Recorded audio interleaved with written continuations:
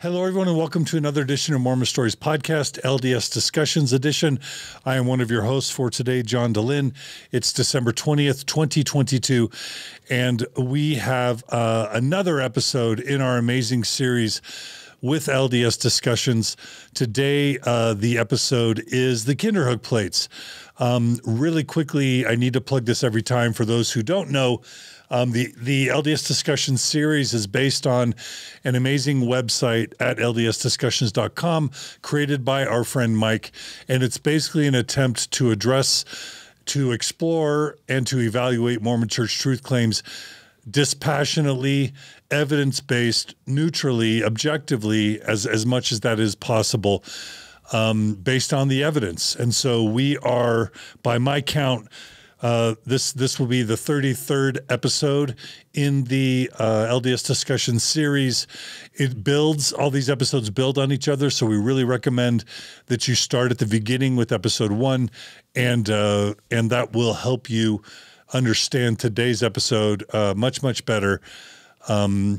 Of course, I just want to make sure people understand that you can get the entire series in serial, either at Spotify in both audio and video format, or on the Apple Podcast app, or you can go to the Mormon Stories Podcast YouTube channel, and there's a playlist there where you can either watch them all or listen to them all in succession, or refer them to a friend or a family member.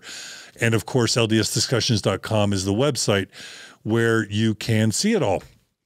And just so that I can give a little bit of context for today's episode and why it's so important, one of the main claims that Joseph Smith made was that he was a translator. And if you look at, as I understand it, the original version of the Doctrine and Covenants, God or Jesus themselves declare Joseph Smith a prophet, seer, revelator, and translator. And so if God and Jesus are introducing Joseph Smith as a translator, it's really important that Joseph Smith show himself to be an accurate translator. We have already covered the Book of Mormon translation in the LDS Discussion series. We have also talked about the Book of Moses and the Book of Abraham. And not to in any way try and persuade people one way or the other, but I think we've already conclusively showed that by any stretch, along with the Joseph Smith translation of the King James Bible, those are all problematic translations by any objective account. And the reason why today's episode is important is because the Kinderhook Plates is sort of the final, or one of the final major ways that we can evaluate Mormon God or Jesus and or Joseph Smith's claim to be a translator. And so that's what we're covering today. We're covering the Kinderhook Plates, and this is definitely, in my estimation, one of the top 5 or 10 most important topics to study if you really want to understand Joseph Smith's credibility and his truth claims. And so without any further ado, I welcome Mike back from LDS Discussions. Hey, Mike. Hey, everybody. Thanks so much for joining us. It's good to be back. And, this one for me is going to be one of the, if I look at the project on the website, all the overview topics, this is one that I was excited to talk about more so than some others, kind of like the Lost 116 Pages, because this episode, to me, the Kinderhook Plates by themselves are not, to me, the biggest issue. It's everything around the Kinderhook Plates that we learn about Joseph Smith and prophets and the church from his point all the way up until our time. And I think that it's like the plates are what we all focus on. We all focus on the partial translation that Joseph Smith gives, and we're going to cover that in a lot of detail. But to me, the really important part is how that meshes with all of the other episodes we've done thus far. And when I talk about how when you look at apologetics, you have to take it in totality. This episode is the perfect illustration of that. And so this episode is going to have a lot of tie-ins into earlier episodes and kind of to show why these are not one-off problems and that these are common threads. So I'm really excited about this one just because I think it's going to give a different spin or a different angle on the Kinderhook Plates than you might get just from looking at like the CES letter or a letter from my wife or something like that. So I'm excited about this one. I love it. All right, Mike. Well, thanks again for all you do and for this amazing series. And if having Mike on weren't enough, we are thrilled to have back with us Nemo the Mormon from the Nemo the Mormon YouTube channel. Hey, Nemo. Hi, everyone. How you been Merry doing? Christmas. Merry Christmas. I'm all right. Yeah? I'm all right. You doing all right? Mm-hmm. Okay. I'm excited. Yeah. Any initial thoughts on Kinderhook Plates? Kinderhook Plates are a very strange tale, and I feel like they really deserve a deep dive. So I'm really excited to kind of get stuck in and investigate the twists and turns of this story. All right. Yeah. All right. Well, without any further ado, Mike, let's jump in. Should we start with the slides? Yeah, let's just jump in because we're going to kind of give you a quick overview of the Kinderhook Plates, and then we'll kind of pull back and then do more of a deep dive into the whole timeline, which we've done a lot on this series. All right. So, Mike, what are the Kinderhook Plates? So this is kind of how the story was known at the time. So on April 16th, 1843, a man named Robert Wiley began an excavation in Kinderhook, Illinois, and he claimed that he had the same dream 3 nights in a row to dig for artifacts. And if that sounds familiar, it's because that's a common treasure digging idea, that you'd have these visions to tell you where to dig, right? And so right away, we've got treasure digging elements, power of 3 as well, 3 nights, power of 3. We've talked about how in magic, it's so common to have 3 times. We talked about how, like with the Lost 116 pages, Joseph had to ask God 3 times before God would allow Martin Harris to take the pages. And those little details are important for this story. And so because the dig was so exhaustive, he asked for additional help. And then ultimately, as soon as he got that additional help and witnesses, he found what are now known as the Kinderhook Plates, along with skeletal remains and other artifacts about 10 feet deep into the ground. And so if you'll remember, I'm just kind of giving a little foreshadowing here. Joseph Smith, when he was doing the treasure digging for Josiah Stowell, had claimed that there was the treasure that he could see with the rock in the hat. And he actually said that the treasure was buried with a feather. And then all of a sudden the next day, when he's got, all Josiah Stowell near, he digs up the feather and says, oh my goodness, the treasure sank into the ground, but we found the feather. So we know that there was treasure there. And Josiah Stowell, who is a witness for Joseph, who actually supports him, tells the story as proof that you could find these ancient remains. And as we talked about in that episode, it's completely made up. It's planted evidence because feathers can only last in the ground, I want to say 60 days before they disintegrate. And so the idea that they could be buried with the treasure is impossible. And so in the same story, we're already going to get this element of planting evidence into the ground to basically show that you've backed up your visionary experience in those 3 dreams. The Kinderhook Plates were a group of 6 bell-shaped brass plates. They were covered in unknown symbols. And then among the group that was digging with Wiley on that last day was a member of the LDS Church. And so word spreads quickly of this discovery. It's very similar to the Book of Abraham papyrus, where all of a sudden Michael Chandler is in the area, and once members of the church start hearing about it, like, oh my goodness, guys, this is amazing. We have a prophet who can decipher this. And so because Wiley was smart enough to put someone from the church near him, he knew that they would bring it to Joseph Smith, and ultimately these plates do reach Joseph Smith. And soon after, Joseph Smith is going to translate a portion of the plates according to his scribe, William Clayton.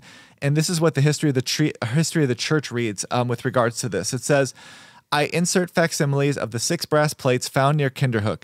I have translated a portion of them, and find they contain the history of the person with whom they were found. He was a descendant of Ham through the loins of Pharaoh, king of Egypt, and that he received his kingdom from the ruler of heaven and earth.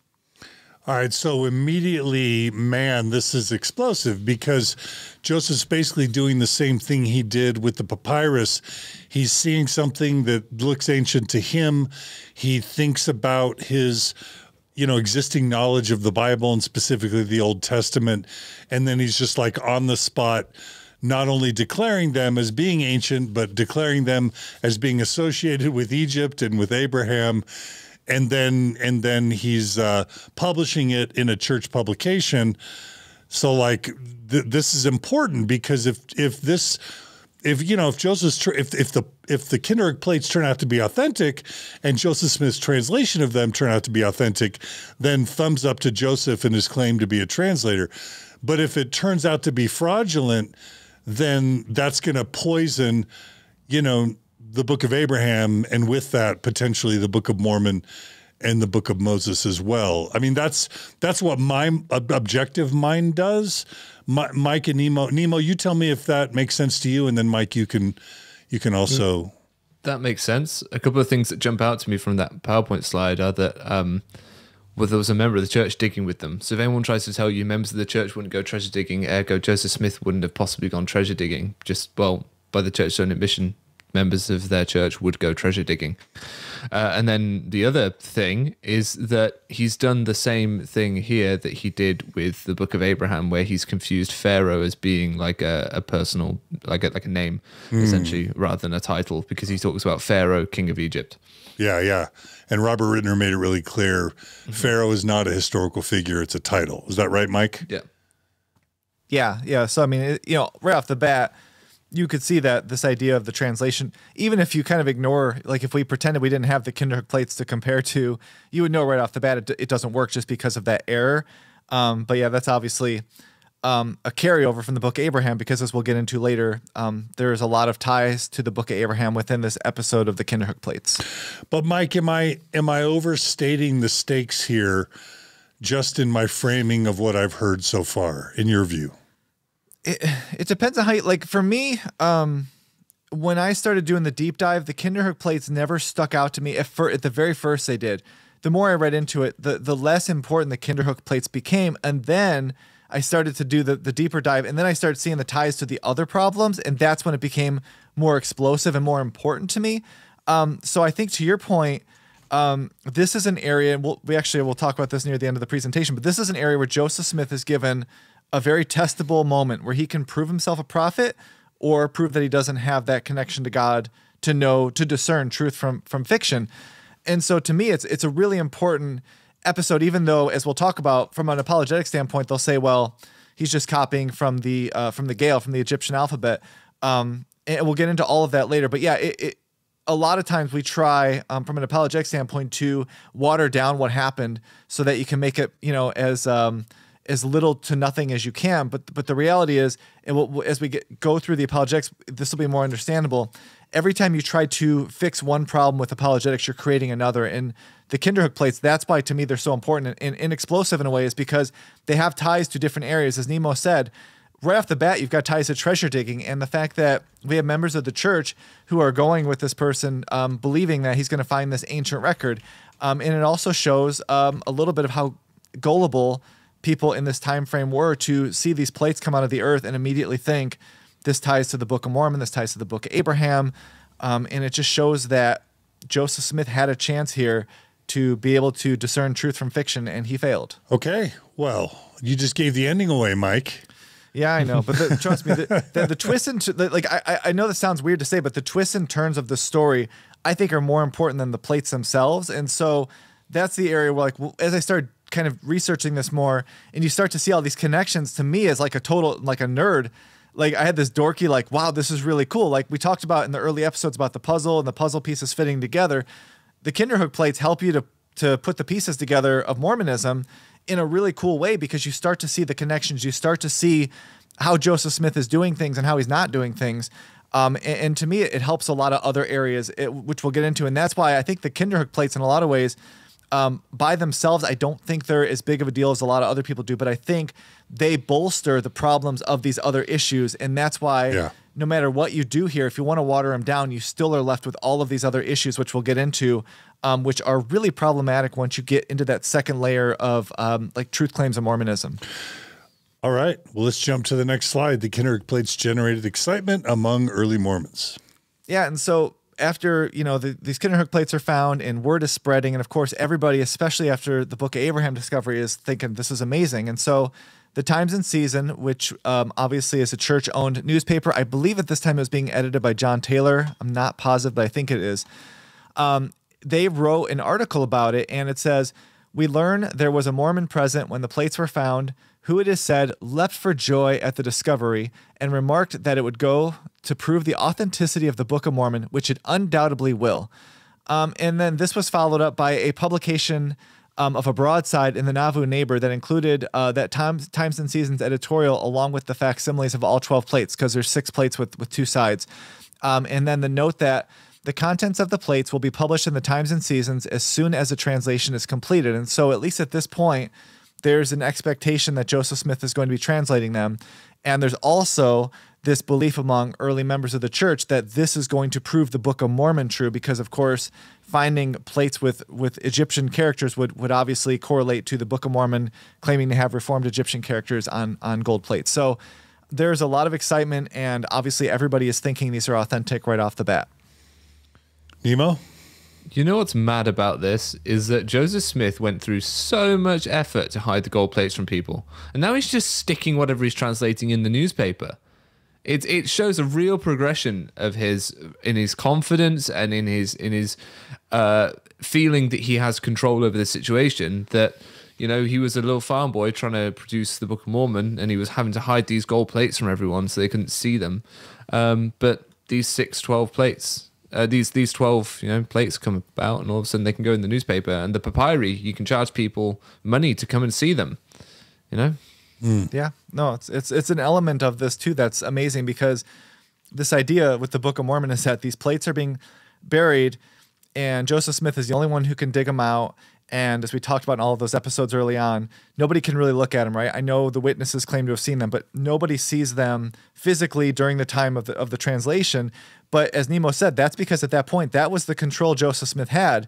With the Kinderhook plates, he doesn't have control over. He cannot really stop members from seeing it. And so I don't think he can really tell them you can't publish it, because the person that found them is already showing them to everybody. And it just shows how, and this is a theme throughout these slides as we'll get into, when Joseph Smith is not in control of a situation, he acts much differently than when he is, because the whole power that you hold as a treasure digger or as a prophet is that you need people to believe that you are in control of the situation if you want to be believed and have that charismatic leadership. And right. As Nemo pointed out right off the bat here, Joseph Smith has really no control over this, and that is going to put him in a situation that is just extremely difficult. And for those who are listening, we just want to let you know that we're showing on the screen visuals not only of the Times and Seasons article, but representations, visual representations of the plates themselves. And again, what's important to me about this is I'm trying to assess this objectively, is that clearly Joseph Smith and the church felt like these were authentic and that this was an important discovery, or they would have never published them in the Times and Seasons. So to me, that's a really significant endorsement. And I'm guessing later the church is going to try and dismiss and downplay the Kinderhook plates, but there's no way they can credibly do that if they're taking the time and effort and expense to be visually representing them in the church's official publication, the Times and Seasons. Does that sound right, Mike? Yeah, I think the Times and Seasons did not put the facsimiles in. That was in the Nauvoo Neighbor, which I don't think the church owned. But wait, the thing we're looking at right now is not the Times and Seasons? So the Times and Seasons article is quoted, and then the Nauvoo Neighbor is going to take the Times and Seasons article, reproduce it into theirs, and then underneath it put the facsimiles. So they're combining. The Nauvoo Neighbor combines the Times and Seasons article and then puts the facsimile images in there as well. But who is in control of the Nauvoo Neighbor? I don't know for sure, actually. I'm not sure who was in charge, who owned it. Okay. I mean, but it's okay. Thank you for the historical accuracy and the clarification. To me, if I'm just trying to analyze it objectively, it's still having the ring of church sanction, sort of the advertising and discussion of this topic. Is that fair? Mike, I think it's, it's fair. I mean, the article itself is telling you that this is going to prove the Book of Mormon true. So obviously, the people in charge of the Times and Season who are going to be, I don't know if Joseph Smith was still the editor at this point. I know at the very end he handed off that kind of control of the Times and Season. I think it might have been John Taylor. But regardless, top leaders of the church are publishing this and telling members this is going to prove the Book of Mormon true. So there is no indication in any way that there is any skepticism or doubt towards the authenticity of these plates. Okay. And other important things that were published in the Times and Seasons include sections of Doctrine and Covenants, like D&C 1 was published in the Times and Seasons, and the Book of Abraham was published as a serial in the Times and Seasons. Before we have D&C together as it is today, a lot of it was published in the church's newspaper. Okay. Yep. And just to clarify, all right, so I looked this up. The Nauvoo Neighbor was published and edited by John Taylor. So that is eventually the third. Source. He's the third prophet of the church, right? Yeah. So the third prophet of the church, is going to publish the Facsimiles with the Times and Seasons article and basically tell members that there's an expectation within the church that there is going to be a full translation coming soon. Which again, that's really important. So this is not some outsider who's like trying to paraphrase or misquote a leader. This is John Taylor, the third prophet of the church, who is very, very much involved in all of the kind of things with Joseph Smith at this point, telling us, yes, this is. He was in Carthage jail. Wasn't he in Carthage jail when Joseph was martyred? Saved by his pocket watch. Yep. And Nemo, you were laughing. Did you want to add anything? I was just laughing at the fact that we were trying to work out who this was, and it turns out it is absolutely from the church's playbook. Not only is it someone adjacent to Joseph, so they could possibly try and work plausible deniability in this, because they didn't publish it in their main newspaper. They published it in like John Taylor's paper, the same way that they got members of the church to buy Mark Hoffman's forgeries rather than buying them directly themselves. This pattern's been there since the beginning of the church, using people that are very clearly associated with them, are very clearly acting for them, but there's just that one step removed. Yep. Got it. Okay, well, let's go ahead and go to the next slide, which is the problem for the Kinderhook plates. Yeah, and this is going to be kind of where the turn happens. And so until 1980, 40 years ago, the church claimed that the Kinderhook plates were authentic and proof of Joseph Smith's abilities and truthfulness as a prophet. But the problem is, in 1981, the church was forced to change their narrative on the Kinderhook plates because testing proved that the plates were a hoax, as the creators had claimed. And we'll get into all that as we go through the timeline. And this is from the 1981 Ensign. A recent electronic and chemical analysis of a metal plate, one of the 6 original Kinderhook plates, brought in 1843 to the prophet Joseph Smith in Nauvoo, Illinois, appears to solve a previously unanswered question in church history, helping to further evidence that the plate is what its producers later said it was, a 19th century attempt to lure Joseph Smith into making a translation of ancient-looking characters that had been etched into the plates. So slimy. Yeah. That is, what? That they set a trap? That they set a trap for Joseph, or what? What's slimy, Nemo? Keep that up on screen. Okay. What is really slimy about this is the way that they say, it appears to solve a previously unanswered question in church history, as though they've been asking this question, which they weren't because they were making an affirmative statement that they were true, helping to further evidence that the plate is what its producers later said it was, a 19th century attempt to lure Joseph Smith into making a translation, etc. A further evidence, again, as though it's furthering their purpose, as though it's furthering what they were trying to do in finding evidence that it was a hoax all along and that weren't these people trying to trick Joseph, when actually they were maintaining that these things were real and they were trying to deny the testimony of those that said it was a hoax. So it's really slimy wordplay to try and act as though all along, this is what the church does. They'll change the narrative, they'll change something, they'll change for the strength of youth, they'll change whatever, and then rather than admit that they were wrong, they'll try and act as though that's the way things always were, and if you thought differently, that's your fault. So that's just textbook gaslighting, is that what you're saying, Nemo? Textbook gaslighting. Absolutely textbook gaslighting. Because the church wanted everyone to think it was authentic and that it bolstered Joseph's credibility up until 1980, and then all of a sudden they're saying, we knew it was a fraud all along, right? Yeah, getting ahead of the story because they know this is going to come out. They know that like the Tanners are going to pick this up. Other people are going to pick this up, so they got to get ahead of it. Got it. Yeah, they're very lucky this didn't happen in 2022 because they would not be able to stop the, kind of internet age of just like completely destroying the fact that they had, as we'll get into, claimed that these were authentic. So this statement that's made in 1981. It would never fly in 2022. I mean, I guess it would with members who don't look beyond what the church is telling them. But yeah, to Nemo's point, they're trying to get out ahead of it, and they're still doing it in a time frame where they can control information a lot better than they can today. All right, let's go to the next slide, the timeline of the Kinderhook plates. Yeah, and so this is just, we've done timelines in our previous episodes because the timelines to me are so important to understanding how these stories change and evolve and how the church's perspectives change and evolve. So we did this on the First Vision, the Book of Mormon translation, the priesthood restoration, polygamy. And by doing it, it really helps you to understand not just what actually happened, but how the church has completely redefined what happened. And so we're going to try to go through this in the best, the Kinderhook plates don't have a ton of documents to really pull from, but this will give you a good picture of what happens. And so as we mentioned earlier, this starts on April 16th, 1843. Robert Wiley begins his dig in Kinderhook, Illinois, which leads to the discovery of the Kinderhook plates. On May 1st, 1843, so 2 weeks later, William Clayton is going to make a journal entry about the Kinderhook plates with Joseph's partial translation included in his notes. We read this earlier. I'm just going to read it real quick. It says, I have seen 6 brass plates which were found in Adams County, but it's Pike Okay, County. wait. Can I ask you a question, Mike? Yeah. So when William Clayton writes is he writing as if he's Joseph Smith? Is he writing Joseph Smith's dictation? Or is this William Clayton saying he's seen 6 brass plates? So William Clayton typically writes like Joseph did this, President Joseph did this. So I think this is him saying it. And when we get about halfway through the quote, you're going to see him kind of turn to saying what Joseph Smith is doing. Got it. And so I think that might be him. It's a little tricky just because he is recording the day-to-day events of Joseph Smith along with being his scribe. And so you're going to get a little bit of that where it's a little confusing. But I think that could be him saying it and then saying what Joseph Smith said they were. Okay, got it. Please so continue. It says, I have seen 6 brass plates which were found in Adams, Pike County by some persons who were digging in a mound.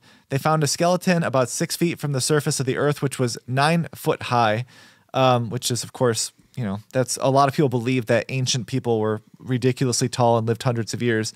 And then it says, at this point, there is a tracing of a plate in the journal.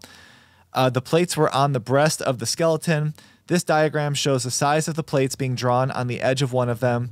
They are covered with ancient characters of language containing from 30 to 40 on each side of the plates. President Joseph has translated a portion and says they contain the history of the person with whom they were found, and he was a descendant of Ham through the loins of Pharaoh, king of Egypt, and that he received his kingdom from the ruler of heaven and earth. And so that's just setting up that, and that's from the original journal. That's not in the history of the church when they do change it to first person. And so that just shows, because we'll get into it later, but a lot of people want to say William Clayton just made that up. And so we're reading it now so you can kind of understand that he's not making it up because he's with Joseph, and that is his original entry. I just have to say that I've made this point in previous episodes, but this curse of Cain thing, Christians who love the Bible like to always remind us that there's no curse of Cain, dark skin in the New Testament or in the Old Testament. And it took a prophet like Joseph Smith to insert dark skin as a curse into Scripture. And we've already talked about how the Book of Mormon has not the curse of Cain, but the curse of the Lamanites with dark skin, and that he injects the curse of Cain into the Book of Abraham and the Book of Moses. So he sort of codifies scriptural racism into, those books. And now we have him codifying again the curse of Cain, because of course, the way I understand it, this Ham, if you're basically talking about Ham and you're Joseph Smith, you're talking about the curse of Cain, descending through the loins of Noah and his descendants through Egyptus or whatever. And you guys may or may not agree with me, but to me, this sort of makes it sort of like a grand slam. Joseph can't help but codify curse of Cain racism into every scripture he touches. And Nemo and Mike, you guys can tell me if I've got that wrong. Yeah, it's like he's got these beats that he's got to hit when he's translating these things. He's got to make sure he shoehorns Ham in. He's got to get Pharaoh in there as a proper noun, as a person. That's what he's got to do every time. That's his idea of consistency, I think. Mike, are you gonna tell me I'm wrong on that one? Well, I think it's one of those things where I don't know if Joseph Smith is thinking in terms of like, I need to tie this into the curse of Ham. I think he's trying to find a way to tie it into the Book of Abraham to give it credibility through what he's done. And I think as we'll go through it creates problems. But yeah, I think that he's trying to, in his head, he's thinking, I've made the Book of Abraham all about Egypt, and now I have these Kinderhook plates, and I need to tie them into Egyptian because the characters look like they might be Egyptian. And so I think it's just, he doesn't really, he's I don't want to say he's a one-trick pony on this stuff, but I think he's got, like Nemo said, he's got a playbook. Like, these are the things I'm trying to emphasize about where my theology is with regard to ancient Egypt. And so I think he just goes to it. And as we'll get to, as we go through the Apologetics, obviously that is because he's trying to tie the Kinderhook plates to the Egyptian alphabet. in order to, kind of make it work with what he's done with the Book of Abraham. You also can't blame him because, in his cultural milieu, as people like to say, in the waters in which he was swimming, language made up of symbols rather than traditional sort of Latinized characters or even Hebrew, that is Egyptian to those people in their heads. It's so anything they come across where there's a language written out in pictograms, they're going to think it's something to do with Egyptian. That's why Joseph Smith went for Reformed Egyptian when he was talking about the characters on the Book of Mormon plates. That's why he looked at the Egyptian language and felt like he could get all these vast paragraphs out of each symbol because that's the way he made the Book of Mormon plates work, and so that's what he's doing again. So you can't blame him for pushing on the Egypt idea so heavily because that's the waters he was swimming in. Yeah, absolutely. And I guess the other thing that's really crucial to me about this quote is that, Joseph's main scribe or one of his main scribes at the time is writing in his journal that he's just confirming that as a firsthand witness that Joseph Smith, claimed the origins of these plates and commenced, translating them. And that's really important eyewitness testimony as far as I'm concerned. Yeah, it is. He's, sorry, he's No, also, if you pull that quote up, he's also essentially saying that Lehi and Nephi are descendants of Pharaoh, king of Egypt. Because how else how else is a skeleton buried with these plates being found in North America if he didn't either come with Lehi and co or with the Jaredites? That's weird. I didn't even think about that. So he's got to tie either of those groups directly to the royalty of Egypt and Ham. Yeah, it's just That's weird. Interesting. Yeah, you're right. Because in two slides, we're going to have a quote from Parley Pratt that kind of actually does what you're doing, Nemo, which is all of a sudden now you got to figure out why are these people in the Americas when the Book of Mormon is saying that there was no one here. And that's actually a really good point that's going to be addressed. And I didn't think about it either just because I just wasn't thinking that way. But yeah, that's a big problem when you're trying to tie the Book of Abraham to America. Really quickly, Mike, are you going to be covering kind of who Robert Wiley is and what his motives might have been later, or are you not covering that? Yeah. So later in the timeline, we're going to talk about Robert Wiley and kind of what he says his motivations were. We don't go into a ton of detail just because, I don't even know if there is a ton of detail on his background, but yeah, we will definitely cover kind of why he did it. Okay. All right. Well, let's go ahead and go to the next slide. Yep. Yeah. And so the next slide, this is what we already talked about, so we don't have to spend much time on it. But the same day that Joseph Smith is going to write or have William Clayton write down in his journal the partial translation, the Times and Seasons prints a letter to the editor, discusses the Kinderhook plates, their history, and the hope it would go to prove the authenticity of the Book of Mormon, which it undoubtedly will. And so, it just says, like, this little paragraph here says, by whom these plates were deposited there must ever remain a secret unless someone skilled in deciphering hieroglyphics may be found to unravel the mystery. Some pretend to say that Smith, the Mormon leader, has the ability to read them. If he has, he will confer a great favor on the public by removing the mystery which hangs over them. We learn there was a Mormon present when the plates were found, who it is said leapt for joy at the discovery and remarked that it would go to prove the authenticity of the Book of Mormon, which it undoubtedly will. And so it just shows that they're almost setting up Joseph Smith here to be the person that brings forth this mysterious translation, and obviously operating under the assumption that these plates are authentic. I mean, the logic there isn't outstanding because, Joseph would have a motive to, quote, translate the Kinderhook plates in a way that would validate the authenticity of the Book of Mormon, right? Well, yeah. Like that wouldn't necessarily be an independent validation, right? No, but yeah, that's where he's at right now. And you have, like Nemo mentioned earlier, like you have to tie it to the Book of Mormon, but he already tied it to the Book of Abraham. So now you have to then you would have to kind of, I don't know what the phrase is, square that circle or circle that square. You'd have to then try to triangulate these three things. And so I do feel like this is what happens. We talked about this in previous episodes. This is what happens when I used to say when you're orally dictating like DNC 132 or the Book of Mormon, but when you're just kind of making it up as you go along, you create these problems. Like Nemo said, all of a sudden, if you're tying it to the Book of Abraham, how did it get to America? And so had he done any more translation on this, yeah, that would have been something he would have had to have done to find a way to bolster the Book of Mormon while also confirming the Book of Abraham and trying to avoid those contradictions. And so, yeah, they've already created a problem for Joseph Smith before he even began. Nemo, anything you want to add? Well, this throws the catalyst theory like under the bus when it comes to the Book of Abraham. So if you go back to the previous episodes we've done on the Book of Abraham, a lot of people say that the way the Book of Abraham actually works is that the papyri were just a thing to inspire Joseph. But this quote here shows that there were people around in Joseph Smith's time who believed he could translate hieroglyphics. They believed that's what he was doing. And along with all the other mountains of evidence that that's what Joseph Smith himself believed he was doing, this just adds another nail to that coffin, that the culture around him, the people around him also thought that he could literally translate hieroglyphics. All right. Thanks, Nemo. That's great. All right. Well, let's go to the next slide, which is Apostle Parley Pratt compares the Kinderhook Plates to the Book of Abraham. Yep, and this one's an important one, and actually it's even more important now that Nemo mentioned the Book of Mormon connection to the Kinderhook Plates. But so this is May 7th, so now we're 6 days after Joseph Smith's partial translation. Apostle Parley Pratt comments on the Kinderhook Plates, comparing their look to the Book of Abraham papyrus, and he says, 6 plates having the appearance of brass have lately been dug out of a mound by a gentleman in Pike County, Illinois. They are small and filled with engravings in Egyptian language and contain the genealogy of one of the ancient Jaredites back to Ham, the son of Noah. His bones were found in the same vase made of cement.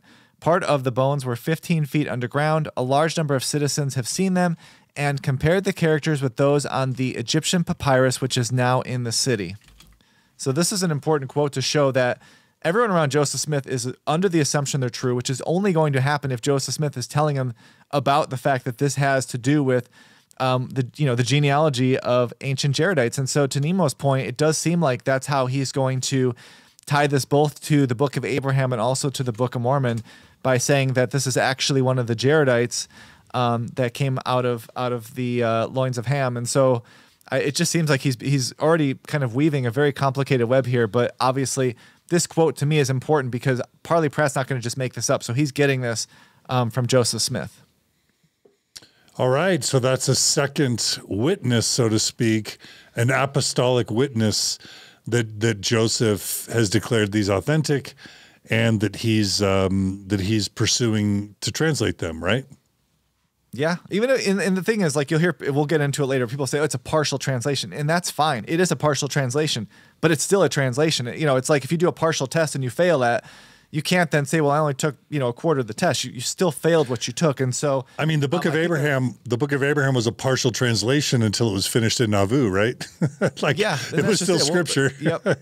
Yeah. And that's just it. It's partial until it's not. And the fact is he started it and he never, and we'll get into, he never says, I'm not doing this because it's fake, or I'm not doing this because I don't believe it's true. So all we have is what he did. And so if you want to, from an apologetic standpoint, say it's partial, that's fine. It is partial, but we could still assess what he did. Yeah. All right, Nemo, anything you want to add? No, I was just looking into the timeline of the Tower of Babel, which is what causes the Jaredites to kind of come over to the ancient Americas, and how that lines up with, because the church says that happened in 22 to 2300 BC. I was just looking into what the Egyptians were up to at that time, seeing if the Pharaoh was even a title in use then. But I'll get back to you all and let you know. Okay, all right. That's a good point. Yeah, and that's a good point too, because that's, again, when you start creating this stuff and you're not thinking about all of the things that you're going to affect by creating it, it creates a lot of problems, and that's how we can assess it. That's how scholars can look at the Book of Mormon and say those things are anachronistic, or that biblical scholarship didn't happen, and yet it's in the Book of Mormon. And we're going to see the same things here. Even with just that partial translation, he's creating problems that we can assess. And so, as I said, that's why I think this episode is really cool, because it does tie into all of these different episodes we've already done, I think in a way that will help it make a lot more sense to someone who's trying to kind of put the pieces back together. All right, well, let's go to the next slide. The Nauvoo Neighbor publishes the Facsimiles. Yep, so 3 days after the Parley Pratt quote, the Nauvoo Neighbor, which we just mentioned is run by John Taylor, is going to republish the Times and Seasons letter along with facsimiles of all 12 sides of the Kinderhook plates Then they include the note at the end, which we mentioned, which says, the contents of the plates will be published in the Times and Seasons as soon as the translation is completed, which implies that members were given the impression, and John Taylor was given the impression, that a full translation was going to come from Joseph Smith. Yeah. Yeah. And I mean, I can already predict that Joseph Smith's death is probably the only thing that that prevents this sort of prediction or prophecy from coming true, right? Honestly, I don't know. I mean, we'll get into this as we go further along, but I do think on some level Joseph Smith is like very skeptical of the plates, because it's kind of like one of those things where he's doing this magic treasure digging with a rock and a hat, right? And all of a sudden, someone comes up to you and they're like, hey, I just did that same thing and I actually found these plates. And Joseph Smith knows it doesn't work, but he's also in that position where he can't say that because that's his background. And so, we'll get into his... You're saying he has second thoughts? Joseph eventually has second thoughts? I think he's skeptical because I think it's one of those things we talked about at the beginning of the episode. When you're not in control of a situation, you are very, very much on thin ice, because that you don't know the provenance of these plates. And you also know that I believe Joseph Smith knew that he created the prop set of the Book of Mormon plates because there were no plates with Reformed Egyptian. That's not a thing. Well, if he develops skepticism, it's problematic, because he declares early on, their authenticity and origin. So I think that also comes from the fact that I think on some level he can't help himself. It's the same thing. He sees obviously with the Egyptian scrolls, he knows those are Egyptian scrolls. They're with mummies. They're more established items, but brass plates with engravings that kind of parallel the Book of Mormon. I think he's like, I made up the Book of Mormon plates, but yet here this dude is, and I don't think they're real, but I also can't say that, because if I say there's no such thing as brass plates with writing, you know what I mean? So it puts him in a real tight spot. So I kind of wonder if he kind of didn't want to be, I kind of wonder, we'll get into it later, but I think he was in that position where he didn't want to say, I don't know what these are, because he had to have answers for everything in order to have that charismatic leadership. But he also knows that if he goes too far, he's going to be exposed. And so he was in a no-win situation. It also reminds me of his Zelph the Lamanite declaration, of him coming up on the bones, and then the Zelph the White Lamanite. We're going to add anything, Nemo? Yeah. I was going to say that from my look at that list, we know a lot about what was going on in the world in the 23rd century BC. So the fact that there's some remains that don't really add up to the archaeological evidence that exists within North America, it's just problematic for Joseph Smith, because it puts a time in it. If you start to say that they're descendants of the Jaredites, that puts a time on him. He's at least that old. He's maybe a little bit younger. Yeah. Okay. All right. Let's go to the next slide. The Times and Seasons connects the Book of Mormon and Kinderhook Plates. Okay, so now we're jumping to December 1st, 1843, and the Times and Season is going to make this reference to the Kinderhook Plates. It says, why does the circumstance of the plates recently found in a mound in Pike County, Illinois by Mr. Wiley, together with the ethnology and 1,000 other things, go to prove the Book of Mormon true? Answer, because it is true. All right, I'm off back to church. Sorry, guys. I mean, that sounds a little bit circular to me. It's extremely circular. And it's one of those ones that's hard to read without having some sarcasm, because it's just like, why is it true? Because it is true. And it's the whole like, Joseph Smith was a prophet because it's true. It's true because Joseph Smith is a prophet, and circle and circle and circle. And so it just, the fact that this is in the Times and Seasons in December of 1843 tells you that the church is still having discussions about this. Members of the church are very excited about it. And at this point, there's no skepticism that they're not true. All right. Well, let's go to the next slide. Wilbur Fugate claims the Kinderhook Plates are a fraud. Yeah, so now we're jumping all the way to 1879, because obviously Joseph Smith is going to be killed in 1844, and that effectively just sends the entire church into chaos. So in June of 1879, Wilbur Fugate writes to James Cobb in Salt Lake City. He tells him that the Kinderhook Plates were a hoax that were intended to trick Joseph Smith into translating the plates. In the letter, it describes how the plates were faked using acid to etch the characters, and the process of how they were uncovered and brought to Joseph Smith. And on the website, we have a citation to the full text of the affidavit, but effectively he's saying exactly how they did it and how they used the lore of treasure digging to get one of the people from the church to be there to bring it to Joseph Smith. Like, they knew what they were doing. And so that happens in June of 1879. Now, in December of 1890, in the Overland Monthly, they report about the discovery of the Kinderhook plates. And it says, Charlotte Haven said that when Joshua Moore showed them to Joseph, the latter said that the figures or writing on them was similar to that in which the Book of Mormon was written. And if Mr. Moore could leave them, he thought that by the help of revelation, he would be able to translate them. And I find this interesting because here is Charlotte Haven. And the reason I put her name in yellow is because that is a reference that John Gee uses all the time to claim that there was this long scroll for the Book of Abraham. They love the Charlotte Haven quote. Yet they will never use the Charlotte Haven quote that says that Joseph Smith was going to translate the Kinderhook plates by revelation, because later now they're going to want to tell us he wasn't interested. And so, selective use of evidence when it's convenient for your argument, you're saying. Yeah, it's just one of those inconsistent. Yeah, it's inconsistencies in how they approach evidence. And whereas I would go from the standpoint of, yeah, Charlotte Haven probably thought she saw a long scroll because, as we talked about in that episode, a 2-foot long piece of paper to anyone who isn't used to that is going to be like, that's a long scroll. Doesn't have to be 30 feet. But anyways, the point is, we have this quote, and I think she means Book of Abraham and not Book of Mormon, because they're comparing the characters on the papyrus. Obviously, we don't have gold plates to compare to from the Book of Mormon. But the fact is, in December of 1890, we have this quote saying that Joseph Smith was saying, if you'll leave the plates with me, I will translate them.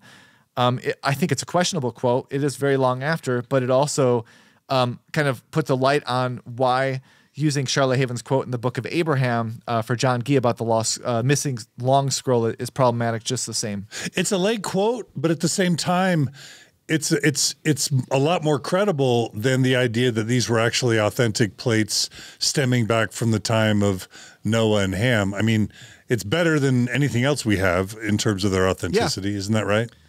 No, and it lines up too. I mean, as we'll go through this timeline and kind of the apologetics, she is saying that she's there, and Joseph Smith saw the plates, asked to hold on to them, so he could help by the power of revelation, which is what he would claim, obviously, for the Book of Mormon and the Book of Abraham, because even though he's translating them through God's revelation of what the characters are. So it matches what we have. It's just one of those things where we don't have a lot to go with. And so I just find this quote to be interesting because it does show that they're comparing to the Book of Abraham papyri, and that Joseph Smith at least is showing interest in translating, which would make sense given the journal entry. Okay, really quickly, I just want to make sure I understand. So you've got Wilbur Fugate, who's saying that they were a fraud in 1879, but originally your story had Robert Wiley digging. And so, who are these characters? So this is a group of people that are doing this. And so it's not just one person. So Robert Wiley is the one who's going to dig them up. Wilbur Fugate is part of that group that's trying to trick Joseph Smith, and he's the only one that's coming out to tell everybody what happened. And so Wilbur would have been a co-conspirator. Yes. In the conspiracy to show Joseph Smith the fraud along with Robert Wiley. Correct. Okay. Nemo, do you want to add anything to this slide particularly? Not particularly, other than I hate it when they cherry pick sources. Okay. So let's point that out whenever they do it. Okay. Yep. Well, the one thing I just want to say about, this slide is I'm dying to know how the Mormon Church handles sort of, this eruption of evidence that would otherwise disprove, or add weight against Joseph Smith's claim to be a translator. Like this should be a bombshell for the Mormon Church. So I'm just dying to know how they respond to the potential bombshell. Right. Yeah. And the next slide is a great one for that. Okay. It just shows how we're spinning our wheels here to try to make this work. So let's jump to the next slide, which is B.H. Roberts, our good friend. B.H. Roberts reappears, early apologist. B.H. Roberts declares the hoaxers are the real hoax. Yeah, and so this is from his book, New Witnesses for God, and it says, of this presentation of the matter, it is only necessary to say that it is a little singular that Mr. Fugate alone, out of the three, said to be in collusion in perpetrating the fraud, should disclose it, and that he should wait from 1843 to 1879, a period of 36 years before doing so, when he and those said to be associated with him had such an excellent opportunity to expose the vain pretensions of the prophet, if Fugate's tale be true.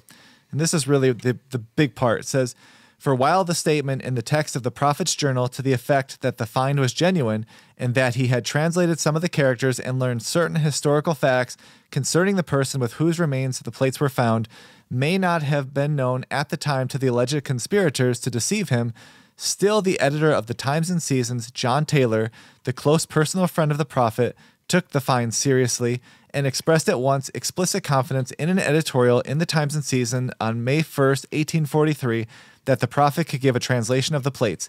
And this attitude the church continued to maintain.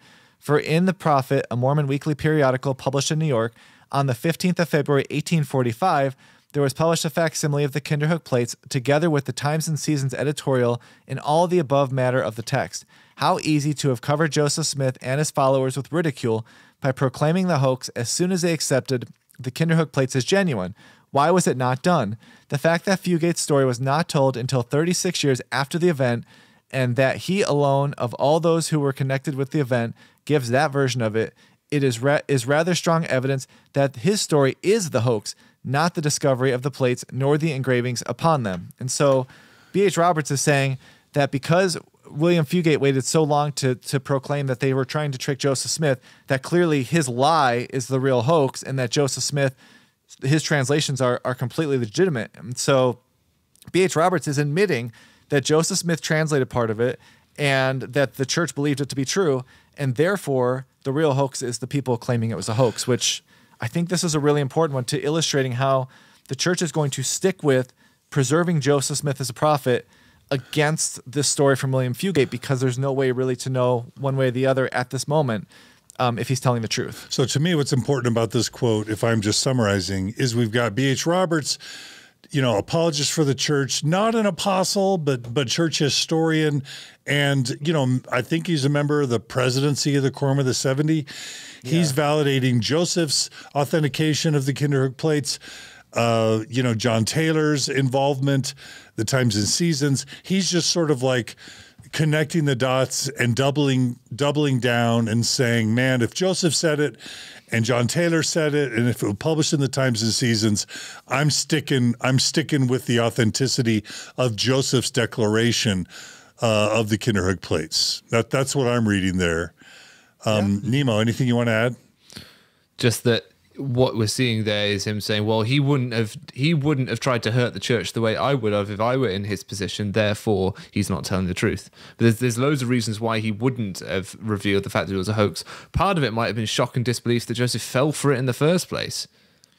Yeah, like B.H. Roberts is a defender of the faith, and so he knows he needs. What this shows is B.H. Roberts knows that he needs to not go with evidence, but to bolster the prophet's credibility. Doesn't this show that the Kinderhook Plates is a threat to Joseph Smith's credibility?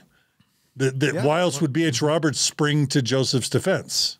Mm-hmm. Yeah, I mean, if the Kinderhook Plates are what we're going to be told today that they are, then B.H. Roberts would have said it really doesn't matter because he only made a partial translation using the Book of Abraham Papyri, so who cares? And yet what you're going to see is that the church is going to go the other route and say, oh, no, these are authentic. Joseph Smith is a prophet.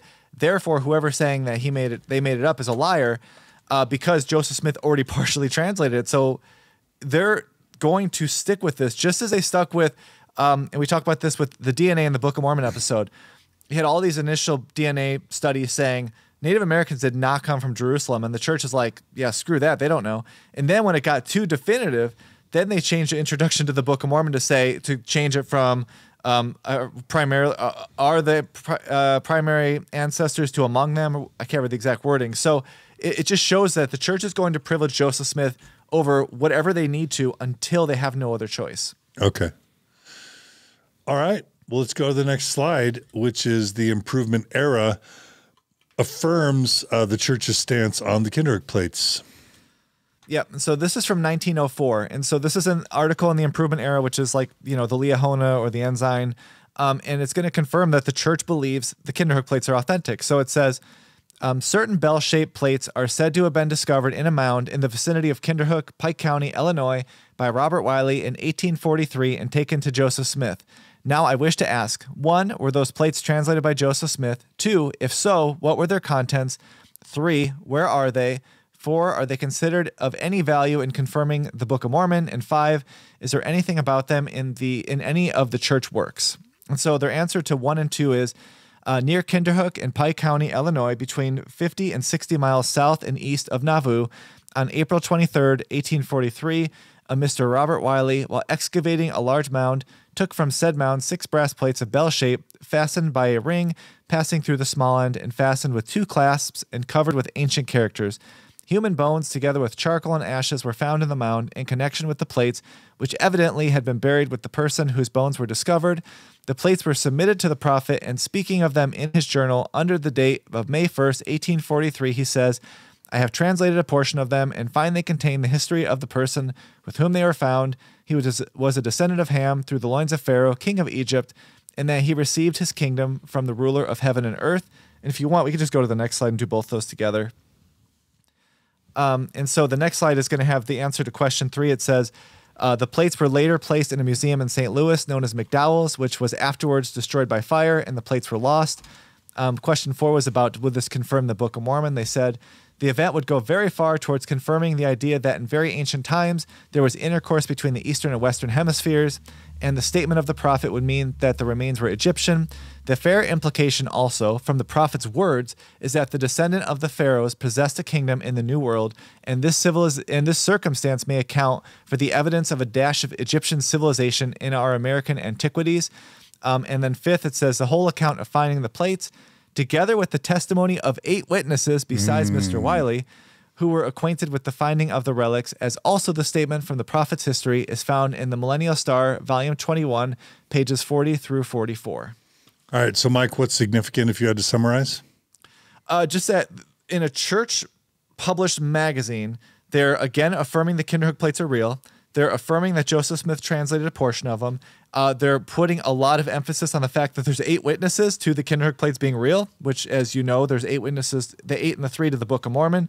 And just that this is proof of the Book of Mormon having people that came here and had a dash of Egyptian, which would give us the Reformed Egyptians. So they are using the Kinderhook plates in 1906 or 1904 to establish the Book of Mormon's authenticity, and that Joseph Smith was a prophet who could translate them. And they're not holding back. They're going full out to say that this is what happened. Interesting. Nemo, anything you want to add as an observation? I had a thought and it has now escaped me, so we'll see. Oh no, that's okay.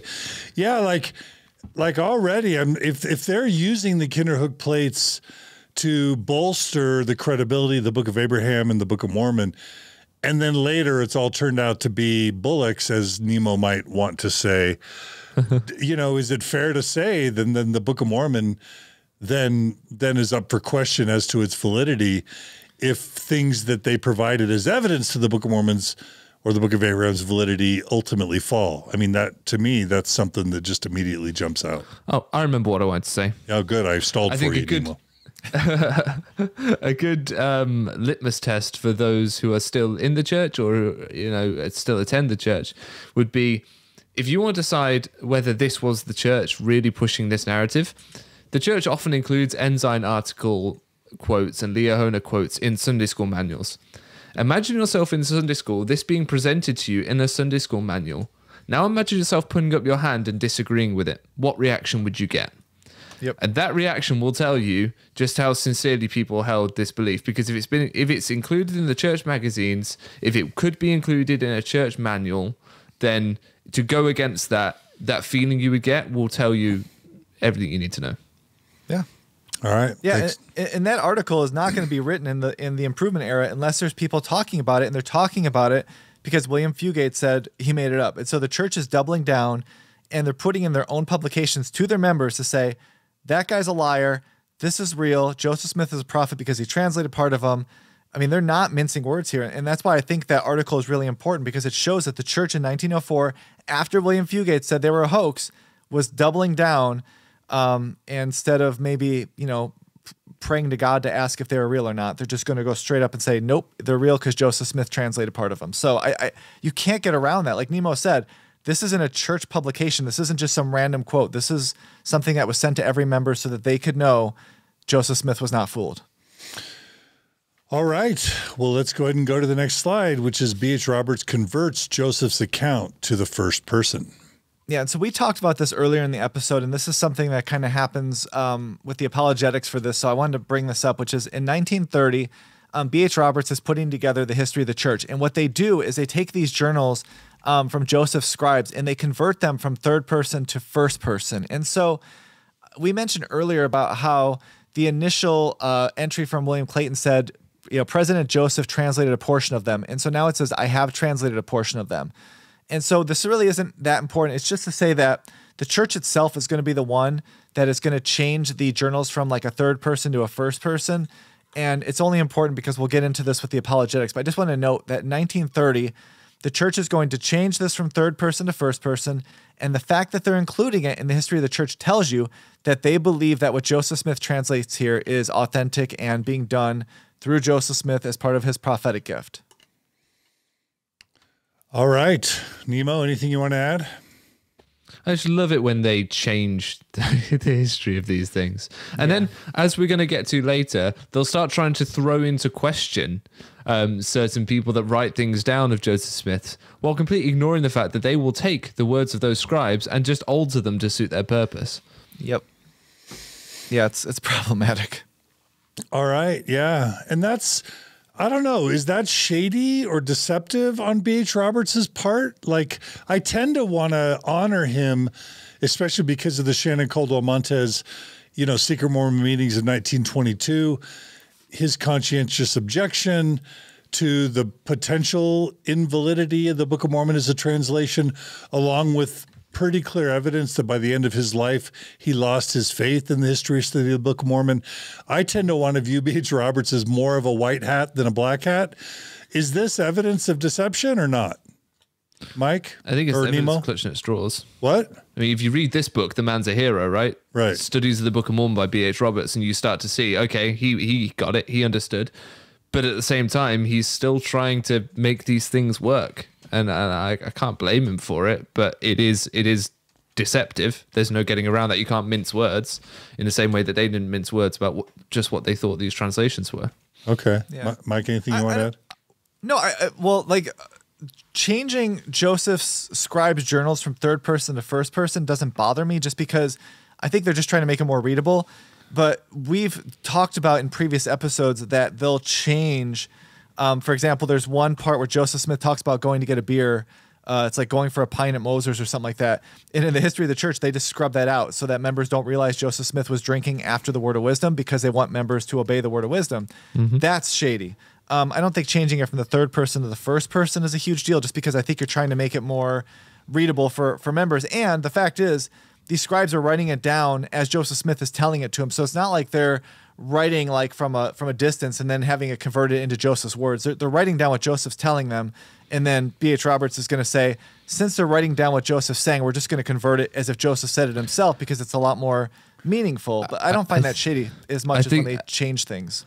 I think the reason I find it shady is because of the word games and the games that or I know John doesn't like the word games, but what apologists will do and defenders of the faith will do around when they will say, well, this was Joseph Smith's scribe, it wasn't actually him. So in that background, to then change the words of Joseph Smith's scribe to the first person as though they are the words of Joseph Smith himself, because we know that they muddy the waters in that area and they will cherry pick in that area anyway. That's why I tend to say that it's shady, because it's all part of that same process. Yeah. Oh, I agree with that, because it's shady the way that the church and apologetics try to use what they know was done commonly in changing it to first person to then say that what the problems with the church don't really matter because it was changed. Like, they know why it was changed. They know what was changed. But they try to make members think that it was something bigger than that in order to keep them from looking. That part is really dishonest and shady. And I agree with you 100%, because they do play games with the fact that they know full and well why B.H. Roberts made the changes he did, but they're going to weaponize that to then try to neutralize the problems while still privileging all of the other things that the scribes wrote down that they want us to obey, whether it's DNC 132, any of the revelations. I mean, my goodness, scribes wrote down the Book of Mormon, yet we're supposed to believe that's flawless. It's just, you can't have it both ways. And so you either trust Joseph Smith's scribes or you don't. And you cannot just kind of waver between the two. It's like the tight versus loose translation, except it's like good scribe, bad scribe. So it's like, well, Joseph Smith was wrong here, so that scribe went rogue. Joseph Smith hasn't been proven wrong on this, so that's from God. You can't do that. That is super shady. Okay. All right, let's jump to the next slide. Commentary on the Book of Mormon confirms the Kinderhook Plates. Yeah, and so this is a book written in 1961, and it's edited and arranged by George Phillips and John, I can't pronounce that word.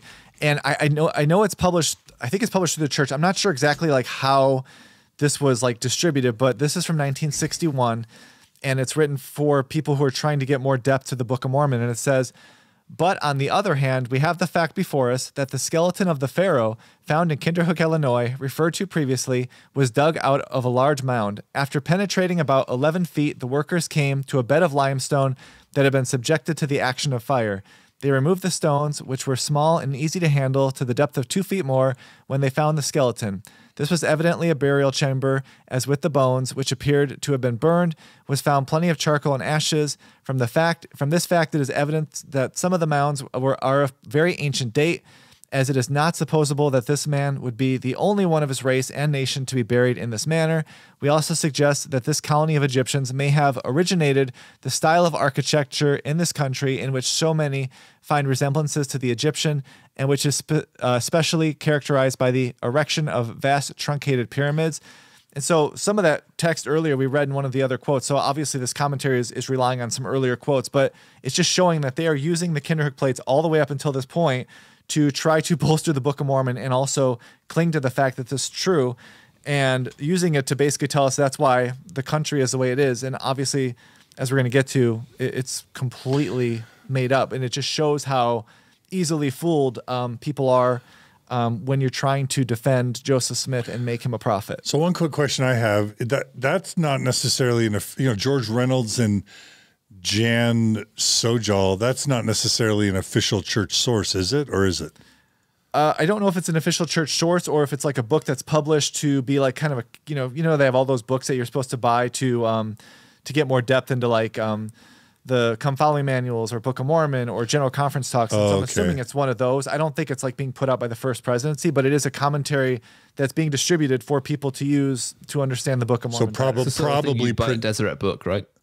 Okay. Yeah, that would be my guess what it is. So I'm not saying that this is like a First Presidency thing as much as just saying the mainstream belief of the church in 1961 is that the Kinderhook plates are real. Joseph Smith translated a portion of them, and that is confirming the Book of Mormon, as well as why there's certain things happening in America, such as the mounds, which we talked about in our Book of Mormon surrounding influences episode, that he was using the mound builder myth to formulate kind of the themes of the Book of Mormon. And this is also showing that idea coming back. Okay. Yeah, I just Googled it, and definitely commentary on the Book of Mormon was published by Deseret Book, according to what I'm looking at. Yeah. And so that's the church imprimatur, if that's the right word. Mm-hmm. Yeah, so this is not like coming from the First Presidency, but this is something. The church isn't going to print something that is off the walls, basically. So Nemo, anything else you want to add? Yeah, there's a sleight of hand at play here. They call him Pharaoh. They call him a Pharaoh rather than being a descendant of Pharaoh, king of Egypt. And I wonder whether that's because they now know that Pharaoh is a title, not a name. And so they've shifted that so that it gives more credibility to it. They also now are playing to the hemispheric or the kind of the broad spread Book of Mormon model. I forget the exact name for it, but they can no longer go for the upstate New York Book of Mormon geography model because in the early 1920s, B.H. Roberts brought a lot of attention to the problems with that. So we're now in the 60s when this is being published. And so the archaeological digs and all that sort of stuff is all starting to come forward. So they've realized they've got to go to a broad continental model, which is why they can now start bringing in, Central American pyramids as evidence of Egyptian presence in America. Fascinating. Yep. All right. Thanks, Nemo. All right. Well, let's go to the next slide, which is the BYU Archaeological Society doubles down. So now we're in September of 1962. So obviously we're getting, further and further away from when William Fugate declared these a hoax. And so the president of the BYU Archaeological Society, Welby W. Ricks, wrote the following in the Improvement Era magazine after one of the Kinderhook's plates was found. And so to give a little context, these plates were all believed to have been lost. It's very similar to the Book of Abraham papyrus. And then all of a sudden, the Chicago Historical Society found one of the 6 plates. And this obviously, just like with the Book of Abraham, they thought, oh my goodness, this is so great. It's going to prove everything is true. And as you find out with church history, typically the more you find, the more that it goes to show that Joseph Smith was not a prophet. And so they find this plate, and the president of the Archaeological Society writes in, a church-produced magazine. It says, a recent discovery of one of the Kinderhook plates was examined by Joseph Smith, Jr., reaffirms his prophetic calling and reveals the false statements made by one of the finders. The find solved a 74-year-old controversy and put the plates back into the category of genuine, which Joseph Smith Jr. had said they were in the first place. What scholars may learn from this ancient record in future years, or what may be translated by divine power, is an exciting thought to contemplate. This much remains. Joseph Smith Jr. stands as a true prophet and translator of ancient records by divine means, and all the world is invited to investigate the truth which has sprung out of the earth, not only of the Kinderhook plates, but of the Book of Mormon as well. And Nemo, any reaction to that, Nemo? No, not really. Okay. Other than, yeah. The only thing I'm going to say is, tell me if my logic makes sense here. If they're going to say that the authenticity of the Kinderhook plates sort of like bolsters the legitimacy or the credibility of Joseph's prophetic calling, is it consistent or logical that then if the Kinderhook plates are shown to be a fraud, that by pure logic alone, that would challenge or question Joseph's prophetic calling? Come on, John. You know that's not how the game works. You know that's not how they play that game. But you are right. The logic absolutely holds. If they're going to use this to bolster the credibility, then those same reasons by which it would bolster that credibility, if it's proven false, would also reduce the credibility of the Book of Mormon. Yep. And I love how much confidence there is in this article, because, it's almost like they're spiking the football on people who are saying Joseph Smith made it up.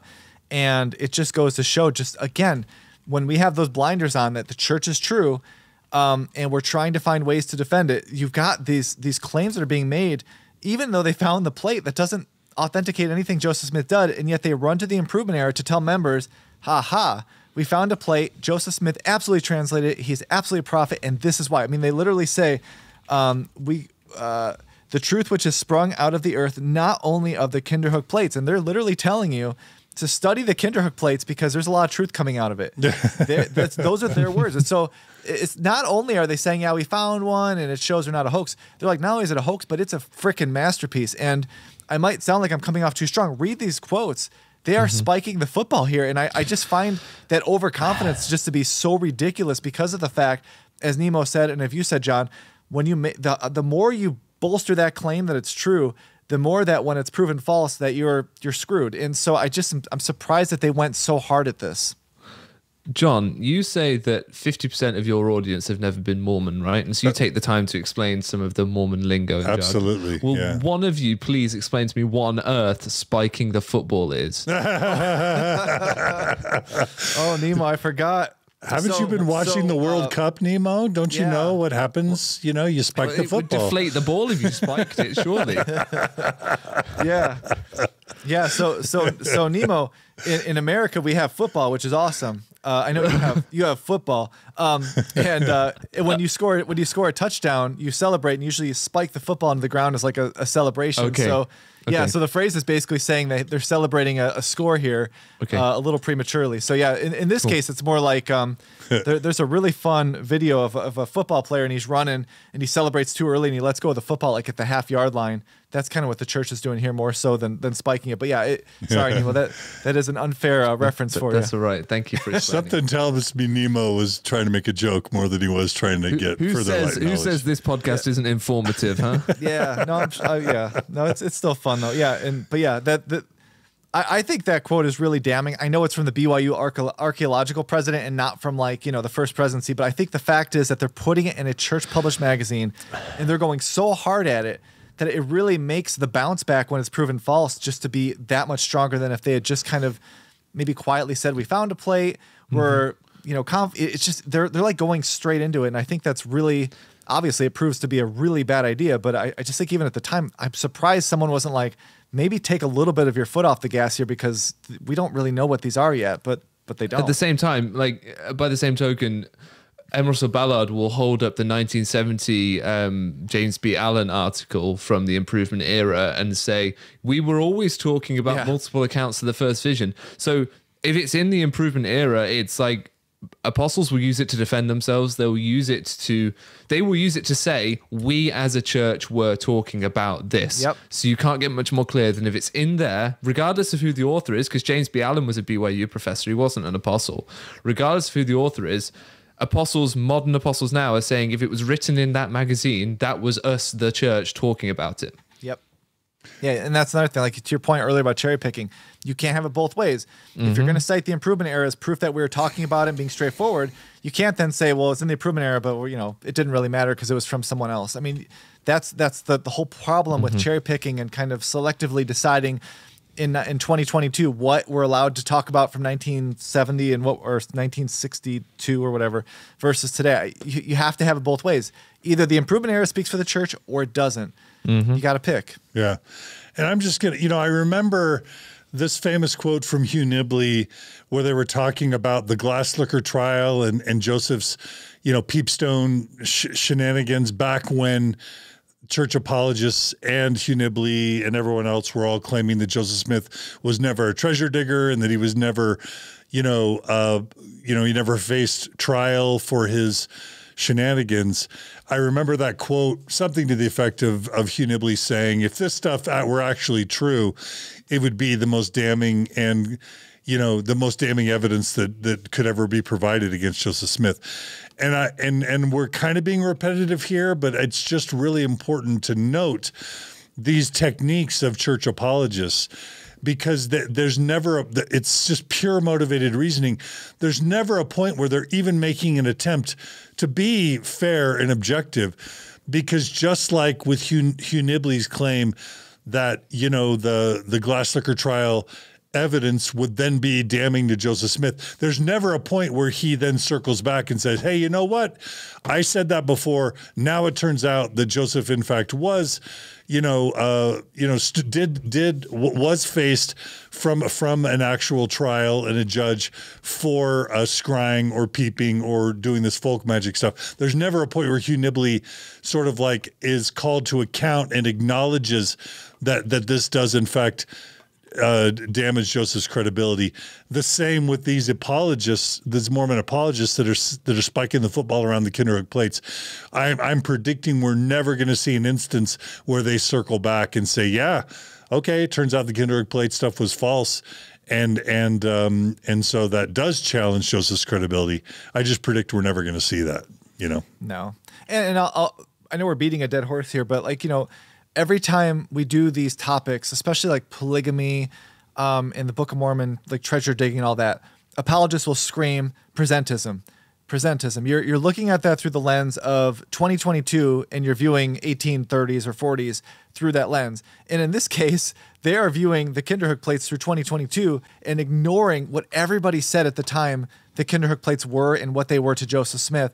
And so again, it's like what Nemo said, it goes both ways. You can't say presentism to say that Joseph Smith marrying 14-year-old girls was normal, which it wasn't, and then say, oh, but by the way, we're going to view the Kinderhook Plates through the fact that we now know they're fake, and then work backwards. And so, it just to me, and I know, John, you don't like the word games. It just shows that when apologetics play these games where they're just jumping around and there's no logical consistency because the only objective is to neutralize these problems. And it doesn't matter what problems you create elsewhere. And that's why, as I said earlier in the episode, that's why I think the Kinderhook Plates are so amazing, because the plates by themselves is one thing, but it's what it impacts everywhere else. And that's what we're going to kind of get into soon in this episode, because it really does solidify problems elsewhere that happen when the apologists make the claims they're going to make, and we'll get into all that. Yeah. Just a quick point is that the reason they can do that, the reason that apologists can jump all around and it doesn't have to make any logical sense, is because the church, the key to the social experiment that is the church, is that they have taught people to think emotionally, not logically. Yep. And so as long as emotionally it makes you feel good about Joseph Smith and it makes you feel good about your testimony, then it doesn't matter if logically it works or not. So that's how they get away with it. Oh, 100%. Yeah. And I mean, I can't tell you, and obviously both of you have probably had more experiences with it than I am, where you start, like someone will come up to me and they'll say, you're wrong about this. And I'll say, here's some sources where I'm explaining, what I'm saying, this backs it up. And they'll reply with some form of like, this makes me feel like it's coming from Satan, or this makes me feel uncomfortable and I don't want to read it. And to your point, that is how we're conditioned to think, is if we get uncomfortable, we need to get out. And so apologetics is about, it's almost like a drug. It's like you put that drug, you put the needle in your arm of apologetics, you're like, oh, that feels so good. It doesn't solve anything, but it'll get you through to the next time you need a fix. And it really has no need to be consistent or intellectually honest, because that's not the goal. Yeah. And obviously we'll talk about more about that as we have an episode all about apologetics later. But yeah, it just shows the Kinderhook Plates is a good example of how apologetics just completely slam the brakes, do a 180, and then just start ramming over all their old apologetics to make sure that it erases their history of defending these as authentic. Mm-hmm. So all right. We can go to the next one. I think we beat that dead horse. All right. So if the problems weren't enough for the church as related to the Kinderhook Plates, now we have Apostle Mark E. Peterson affirming the Kinderhook Plates. Yeah, and so now we're in 1979. We have Mormon Apostle Mark E. Peterson. He publishes a book called Those Gold Plates, and he offers the following on the Kinderhook Plates. He says, there are the Kinderhook Plates too, found in America and now in the possession of the Chicago Historical Society. Controversy has surrounded these plates and their engravings, but most experts agree they are of ancient vintage. And so it just shows, like, 1979, that's not that long ago, an apostle for the church is writing in a book that they are authentic and that Joseph Smith, prophet, and so 1979, just keep that in mind, because we're about to see the turn here. Oh, and man. And for our non-Mormon listeners, we just have to reemphasize the point that Mormons are taught that they're all of their first presidency in Quorum of the 12, those 15 men, they're sworn in, they're sustained as prophets, seers, and revelators, and as special witnesses of Christ. That's what we're all led to believe. That's how we sustain them. That's how they sell themselves to us. And so it's not just some guy. This is a guy that's supposedly talking to Jesus, that we give him that respect and power. And that's why it's especially problematic when apostles are publishing this stuff. Nemo, anything you want to add? Yeah. That line about, like, most experts agree they are of ancient vintage is very much a 90% of dentists agree. Yeah. And you look at the figures and it's like, we asked 3 dentists, and like, it's ridiculous that he's going to make such an outlandish claim. No one's going to pick him up on it. No one's going to say, okay, which experts? Can I see the papers they wrote? Can define an expert? Because if he's talking about Hugh Nibley, which he probably is, then I would argue that he's not necessarily an expert in the true sort of unbiased sense of the word. Well, yeah, and it'll also, the very next slide is going to show you what the value of the church's experts are, because in the very next slide, we're going to see that those experts who agreed they were anciently vintage were wrong. So in a lot of ways, it's almost worse that he says that, because he's basically saying all of the experts I rely on have no idea what they're doing, and so that just shows, just as we talk about the Book of Abraham, we got John Gee and Kerry Mulstein who are putting these theories out, and they're so easily falsified just by looking at the documents. Right. And the same thing here. The church is like, no, the experts agree. Then you find out they're wrong, and it's like, oh, that's awkward. But, again, it's for most members, they're not going to know. All right, let's jump to the next slide. Science proves the Kinderhook Plates are indeed a hoax. Yep. So 1980 now, the next year after the Mark E. Peterson quote, the Chicago Historical Society, who possesses the one plate, they commenced on testing the plate in order to understand its origins, and thus proved once and for all it was a 19th century creation. And this leads to the August 1981 Ensign article, which finally concedes the Kinderhook Plates are a hoax after scientific testing determines that Fugate's story of creating the hoax was actually correct. And so the Ensign says, as a result of these tests, we concluded that the plate owned by the Chicago Historical Society is not of ancient origin. we concluded that the plate was etched with acid, and as Paul Chessman and other scholars have pointed out, ancient inhabitants would have probably have engraved the plates rather than etched them with acid. Secondly, we concluded that the plate was made from a true brass alloy, copper and zinc, typical of the mid-19th century, whereas the brass of ancient times was actually bronze, an alloy of copper and tin. Furthermore, one would expect an ancient alloy to contain larger amounts of impurities and inclusions than did the alloy tested. And so they're just straight up saying, like, yeah, science is telling us there's no way these are ancient. And I'm going to guess that the tanners probably published, first that these Kinderhook plates were shown to be a fraud. I was going to ask if you knew that.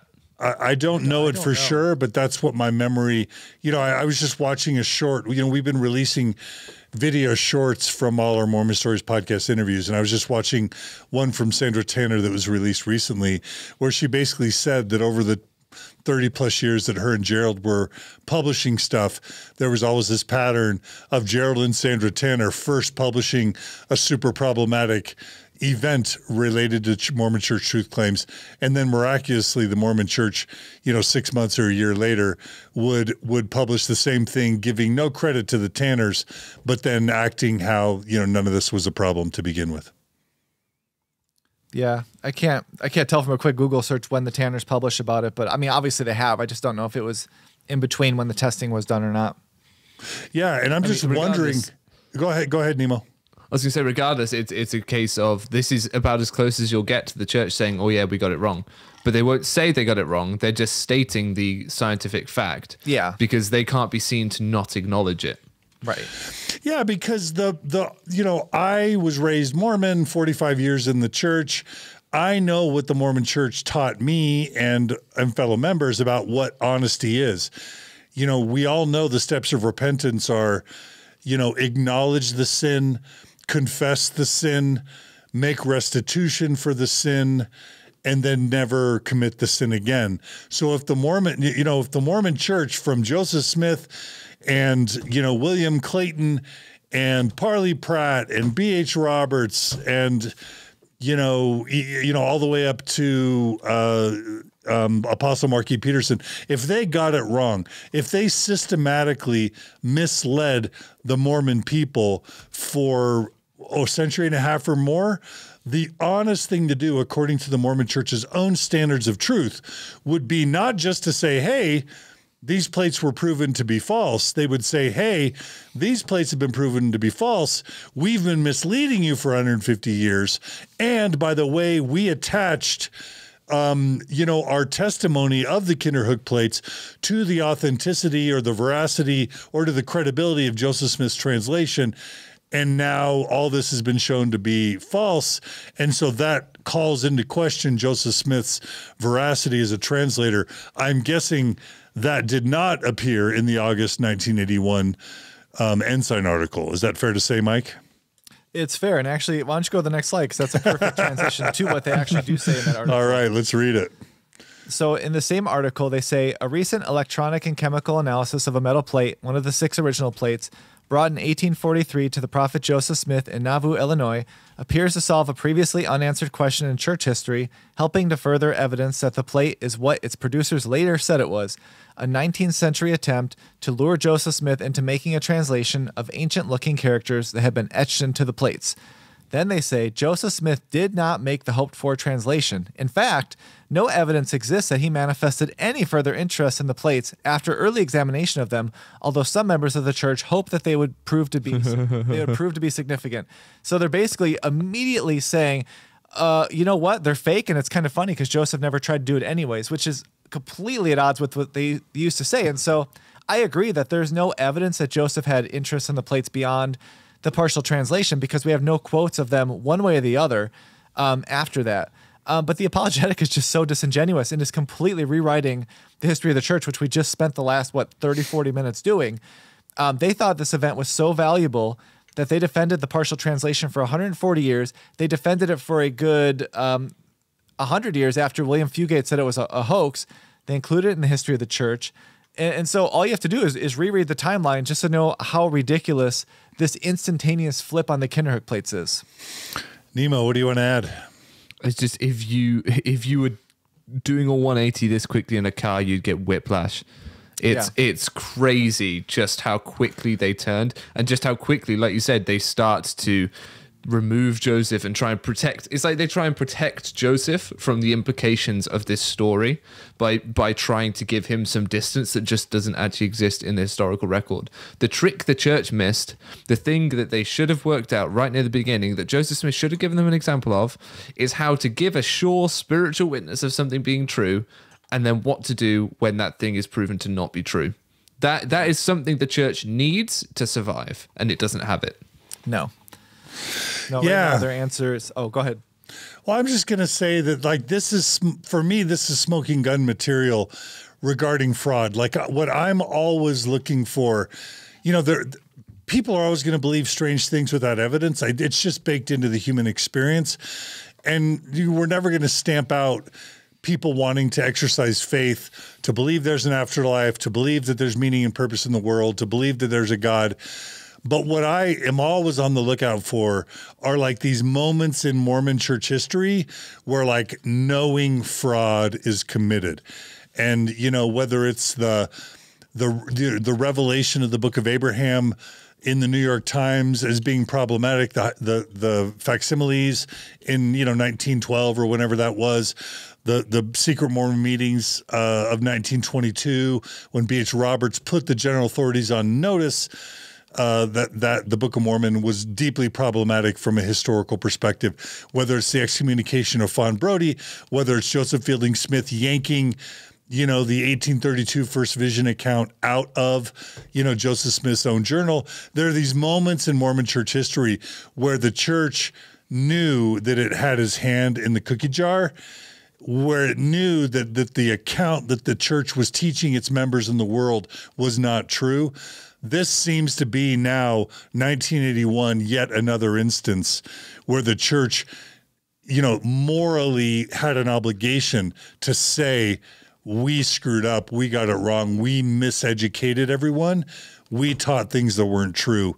And instead, like you said, whiplash, they completely fail to be honest, and they instead gaslight the world and basically say, yeah, this proves what we were saying all along, right?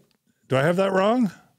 No, I mean, that's just it. It's like, it kind of reminds me like you're a salesperson and you've been trying for 6 months to land this account. And after 6 months, the place you're trying to get, they go with someone else, and you walk out the door and you're like, I didn't want that anyways. That's what it feels like. They spent 100+ years telling us that this was a proof of him being a prophet. And then the second science forces them to admit it's a hoax, they're like, well, he didn't try anyways. It's just so bad. And it's one of those things where, to your point, they should just be like, yeah, he made a partial translation. We don't know the means of it, but he did show an interest. But we don't know why he didn't do any further. But instead, they just try to play this game where it's like, well, he didn't really do anything with it anyways. And that's incomplete, Mike, because they would also need to say, and multiple apostles and church historians for over a century and a half bolstered this claim, which in church publications, which now turns out to be false. And Joseph Smith himself bolstered it, which now turns out to be false. And so Joseph and a bunch of prophets, seers, and revelators all got it wrong, right? Yeah. Oh yeah. I mean, it's just bad, and it's one of those things where you don't need to say it, but How do you say to a group of people, everyone that we taught you to believe was being truthful, honest, and speaking for a deity was wrong? Yeah. How do you sell that to a group of people? You can't. That's what we talked about the episode about Book of Abraham, where it's like, can you decanonize the Book of Abraham? It's like, no, because the moment you do that, you're signaling to the membership of the church, Joseph Smith got it wrong. So the moment you realize even the church is willing to say, yeah, Joseph Smith could not translate the language he claimed to be able to translate, then to Nemo's point, it's gone because everything else crumbles. And so then if you say our prophets, seers, and revelators through the church publications also can't discern between fact and fiction, why in the world am I going to believe Russell Nelson when he's already been wrong on a lot of stuff himself? So it just goes, you immediately will start seeing that Russell Nelson and Dallin Oaks, they've all been wrong on big issues in their lifetimes.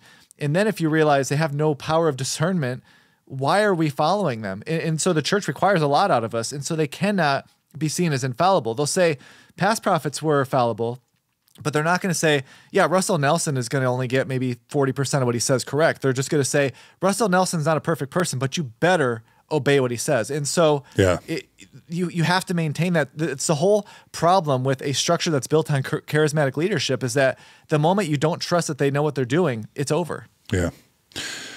So this next slide is entitled Questioning William Clayton's Journal. And I'm guessing this begins an analysis of Mormon church apologetics, you know, regarding how they sort of backtrack. Is that right? Yeah. So now we're going to kind of transition into the apologetics part of this episode. All right. So now we're going to Questioning William Clayton's Journal.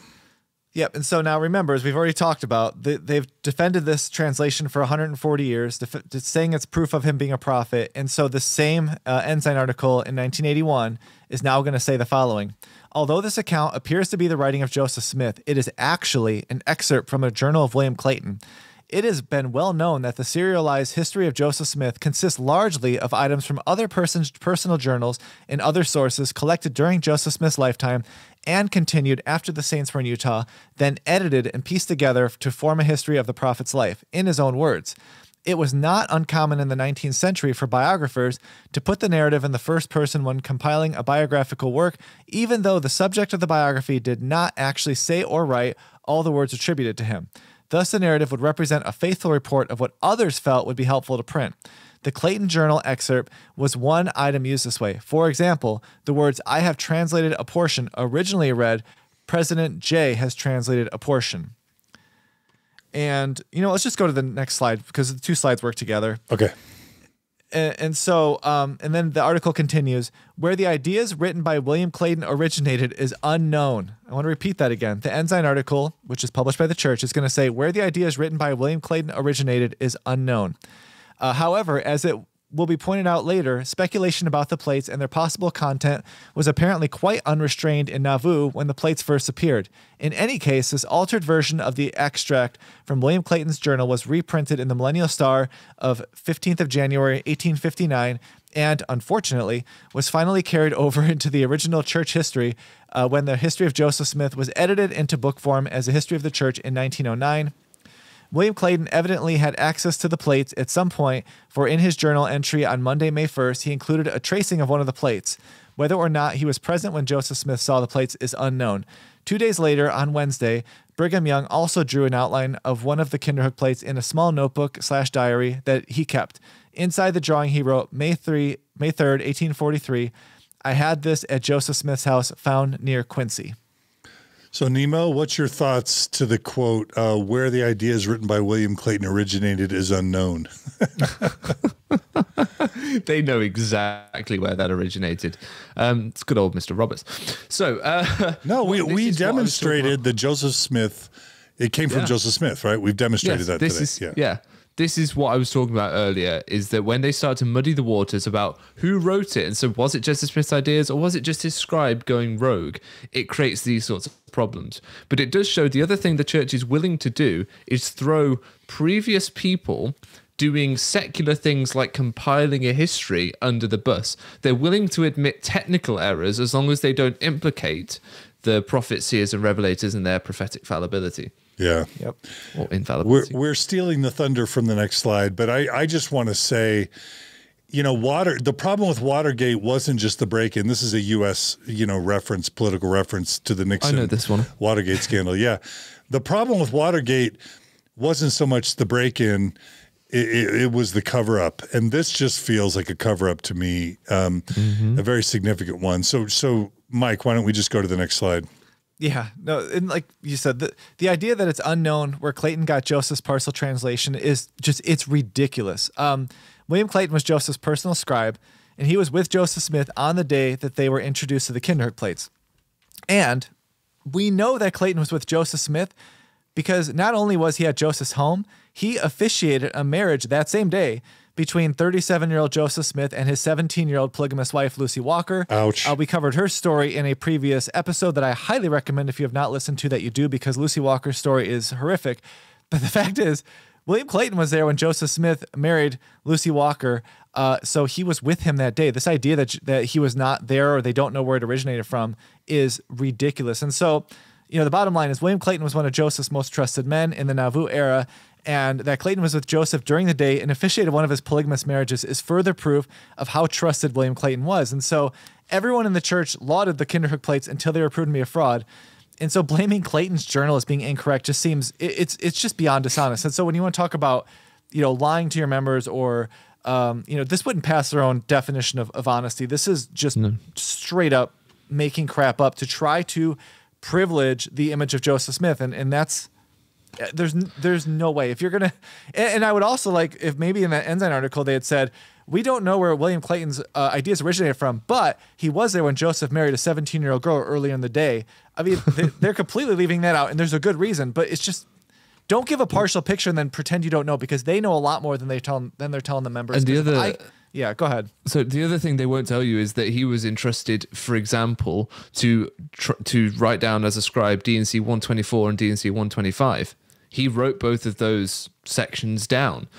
So if you're going to start questioning his ability to write things down accurately that Joseph Smith tells him, we then have to start examining very closely just how true sections of Doctrine and Covenants are. Yeah, that's the thing. You cannot say that William Clayton is making crap up in his journal and then say, oh, but obey those revelations that he's transcribed for Joseph Smith. You can't do that. I think he also wrote D&C 132, right? I think it's William Clayton. So, I mean, it's like... Which the church would rather forget. They would rather forget, obviously, just for the same reason they're not going to mention that he married Lucy Walker in the morning after telling her if she didn't marry him that the gates would be closed forever against her after her.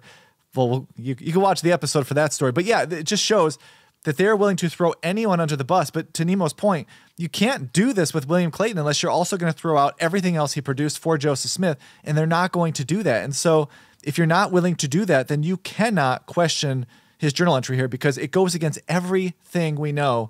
And it's so badly dishonest that they would do this. And they're only doing it because science finally put them in a position where they can't defend it anymore.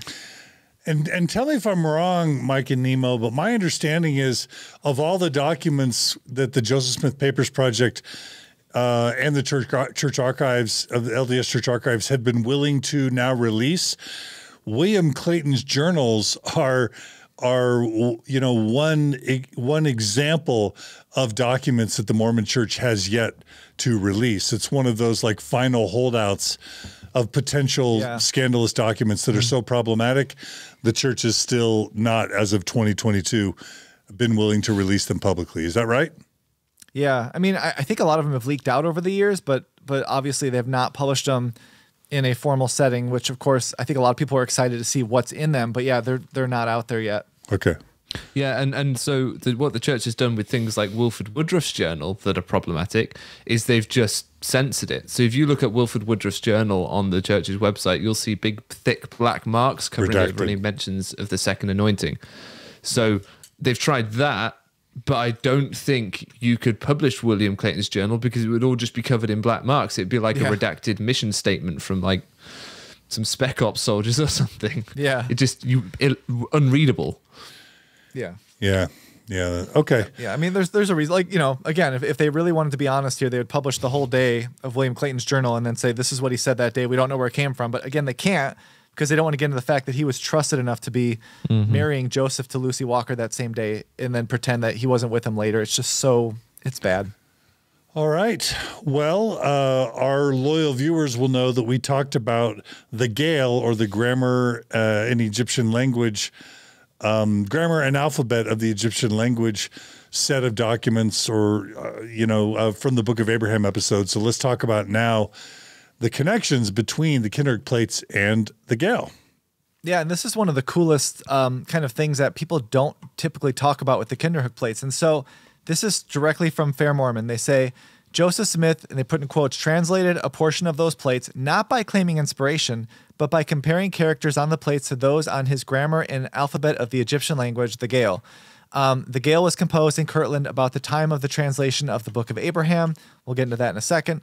Then they say Joseph found one of the most prominent characters on the plates to match a character on the second page of the characters in the Gale.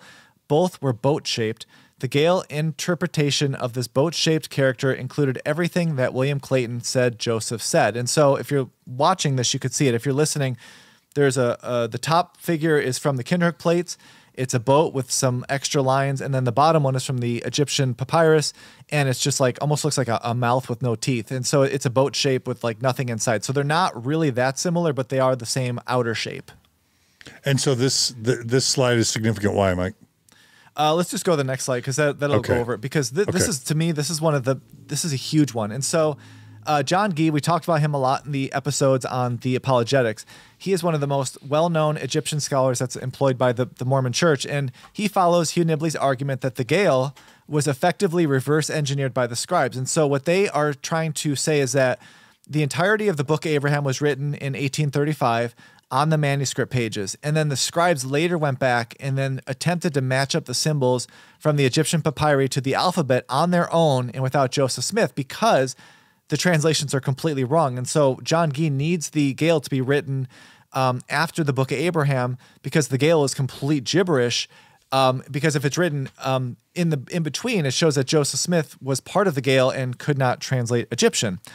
And so Gee and Nibley make this argument because the only other approach, and the one we talked about in where the evidence points, is that Joseph Smith couldn't translate Egyptian, and that we do have the extant papyrus fragment that the Book of Abraham, at least the early part, was translated from. We covered this in our previous episodes. We're not going to go over that into detail, but the reason this is important is that the apologetics about the Kinderhook Plates are saying that Joseph Smith got the Kinderhook Plates and compared them to the Gale to match a corresponding symbol, and it does match up. So Fair is correct that most of the points line up, but the problem is this means that John Gee's assertion that the scribes reverse engineered the symbols is completely contradicted by the evidence, and the Kinderhook Plates actually kills off the missing scroll theory before it even begins, because Joseph Smith believes that the Gale is authentic and that he is the one that produced it, meaning the scribes couldn't have reverse engineered it, or else why would Joseph Smith be referring to it? Wow, that's kind of intense, but it's compelling. Nemo, what do you think? Well, I remember when many moons ago, when I tried to take on the This Is the Show videos that Kwaku put together, they did one about the Kinderhook Plates. Yeah. And they had a woman dressed up in an outfit as though she was the Kinderhook Plates with a terrible accent. Horrible. And they were trying to imply that because Joseph Smith looked at the grammar and alphabet of the Egyptian language and compared the symbols, that meant that he wasn't attempting a divine translation. But they use that in the same breath to try and say that he wasn't trying to translate them at all, which you can't say. Even if it wasn't a divine translation like the Book of Mormon or the Book of Abraham, as he claimed, he was still attempting a secular translation. So he still attempted to translate them. So when they try and tell you that he didn't try and translate them at all and he just had a brief glance at them, their own apologetics proved that point, that he still tried to translate them. Yeah. Yeah. You can't get around it anymore, and that's the problem. You cannot escape the fact that Joseph Smith believed in the Gale enough to where he referenced to it. So even if he's not trying to divinely translate the Kinderhook Plates, he is the person who produces the Gale. And if the Gale's wrong, that means Joseph Smith cannot translate it. It also means the missing scroll theory for the Book of Abraham is gone. You cannot use it. Wow. All right. That's great, Them's Mike. the breaks. Yeah, that's just how it goes. All right. Well, let's go. Go ahead. Yeah, go. Nemo. Sorry, I was to say. Not me. Oh, okay. We're good. Okay. Sorry. All right. So the next slide is the Kinderhook Plates cement Joseph Smith's incorrect translations. Yeah, and so again, if the scribes reverse engineered the Gale as apologists in the Mormon Church want you to believe, Joseph Smith would have looked at the Gale, said, "What the crap is this?" Realized somebody was writing translations in his name, and then he would have either fixed the Gale himself, not made the translation of William Clayton at all, and they probably would have had some really interesting conversations with the scribes who were screwing around with his Egyptian translations. Like the fact that he's referring to the Gale and has no problem with it tells you Joseph Smith is the one who authored and approves of the Gale. And so it's a long way of saying that this sample of translation from Joseph Smith on the Kinderhook Plates further shows that he's responsible for the symbols and translations on the Gale, which tells us that Joseph Smith not only could not translate Egyptian, but that, as I mentioned earlier, we have the extant papyrus fragment from the Book of Abraham, as we discussed in the Book of Abraham episodes. And so this is one of those areas where when you try to use apologetics to cover one problem, and in this case, they're using the Gale to try to cover up the Kinderhook Plate, they're ultimately blowing up any chance of the missing scroll or catalyst theory for the Book of Abraham. And so you have to evaluate these problems in totality because of the fact that now we can look at the Kinderhook plates and say, maybe they're not on their own the smoking gun, but it tells you without any question that the Book of Abraham translation was wrong and that we have the symbols and that Joseph Smith couldn't do it. And so that's why the Kinderhook plates become so important, because they tie into the Book of Abraham in really big ways. And I'm going to ask you a question I don't think you probably know the answer to, but in this slide that says Fair Mormon, that Joseph Smith translated a portion of the plates, but compared the characters on the plates to those on the Gale. What's the source for that? I mean, I guess it's sufficient to say for that. What's that? There is a quote, and I don't know if I have it in here or not. I didn't expect you to have it. You're basically saying that if Fair Mormon makes that claim, then the sources, need to be viewed as legitimate. Is that what you're saying? I think the source is legitimate. I think what the source says, and I don't know if it's in these final slides or not, but the source basically says that Joseph Smith got the plates and compared them to the Egyptian papyrus. And so there is a source saying that he did do that. And so that's a legitimate source. It's just the fact that he's doing that tells you that he believes the Gale is his own production, not some secret project done by the scribes. And so Fair Mormon's right to use that source. They're not using a bad source. It's just that by using that source, they're creating problems elsewhere that they're probably not realizing at the time. Nemo? I'm shocked at this point if anyone's expecting church apologetics to be internally logically consistent. Yeah. That's all I can say. All right. Well, let's go to the next slide. Why didn't Joseph Smith translate the rest of the Kinderhook plates? It's a good question. So we talked about this earlier a little bit, but a lot of people will say, why didn't Joseph translate more of the Kinderhook plates? And I would argue the main reason is likely that he suspected the plates were not real, but lacked the power of discernment to confirm it from God. And as we talked about, Joseph Smith's prophetic powers only work when he is in complete control of the situation. And in this case, he did not have any control over the situation of the Kinderhook plates. And so in a letter dated April 8th, 1878, Wilbur Fugate recalled, "We understood Joe Smith said the plates would make a book of 1,200 pages, but he would not agree to translate them until they were sent to Antiquarian Society at Philadelphia, France, and England." And I bet you that quote is real, because I think Joseph Smith there is realizing that by the time you sent it to all three of those antiquarian societies, it would take probably months, if not years. And that gets it off of his plate. And it also allows someone else to tell him these are real before Joseph Smith jumps full in. Joseph Smith was also very busy at this point, so it's hard to imagine that he would have the time or need to create new scripture. And at the middle of 1843, he's tied up in dozens of marriages. He's on the run from the law. He's parading around as his general.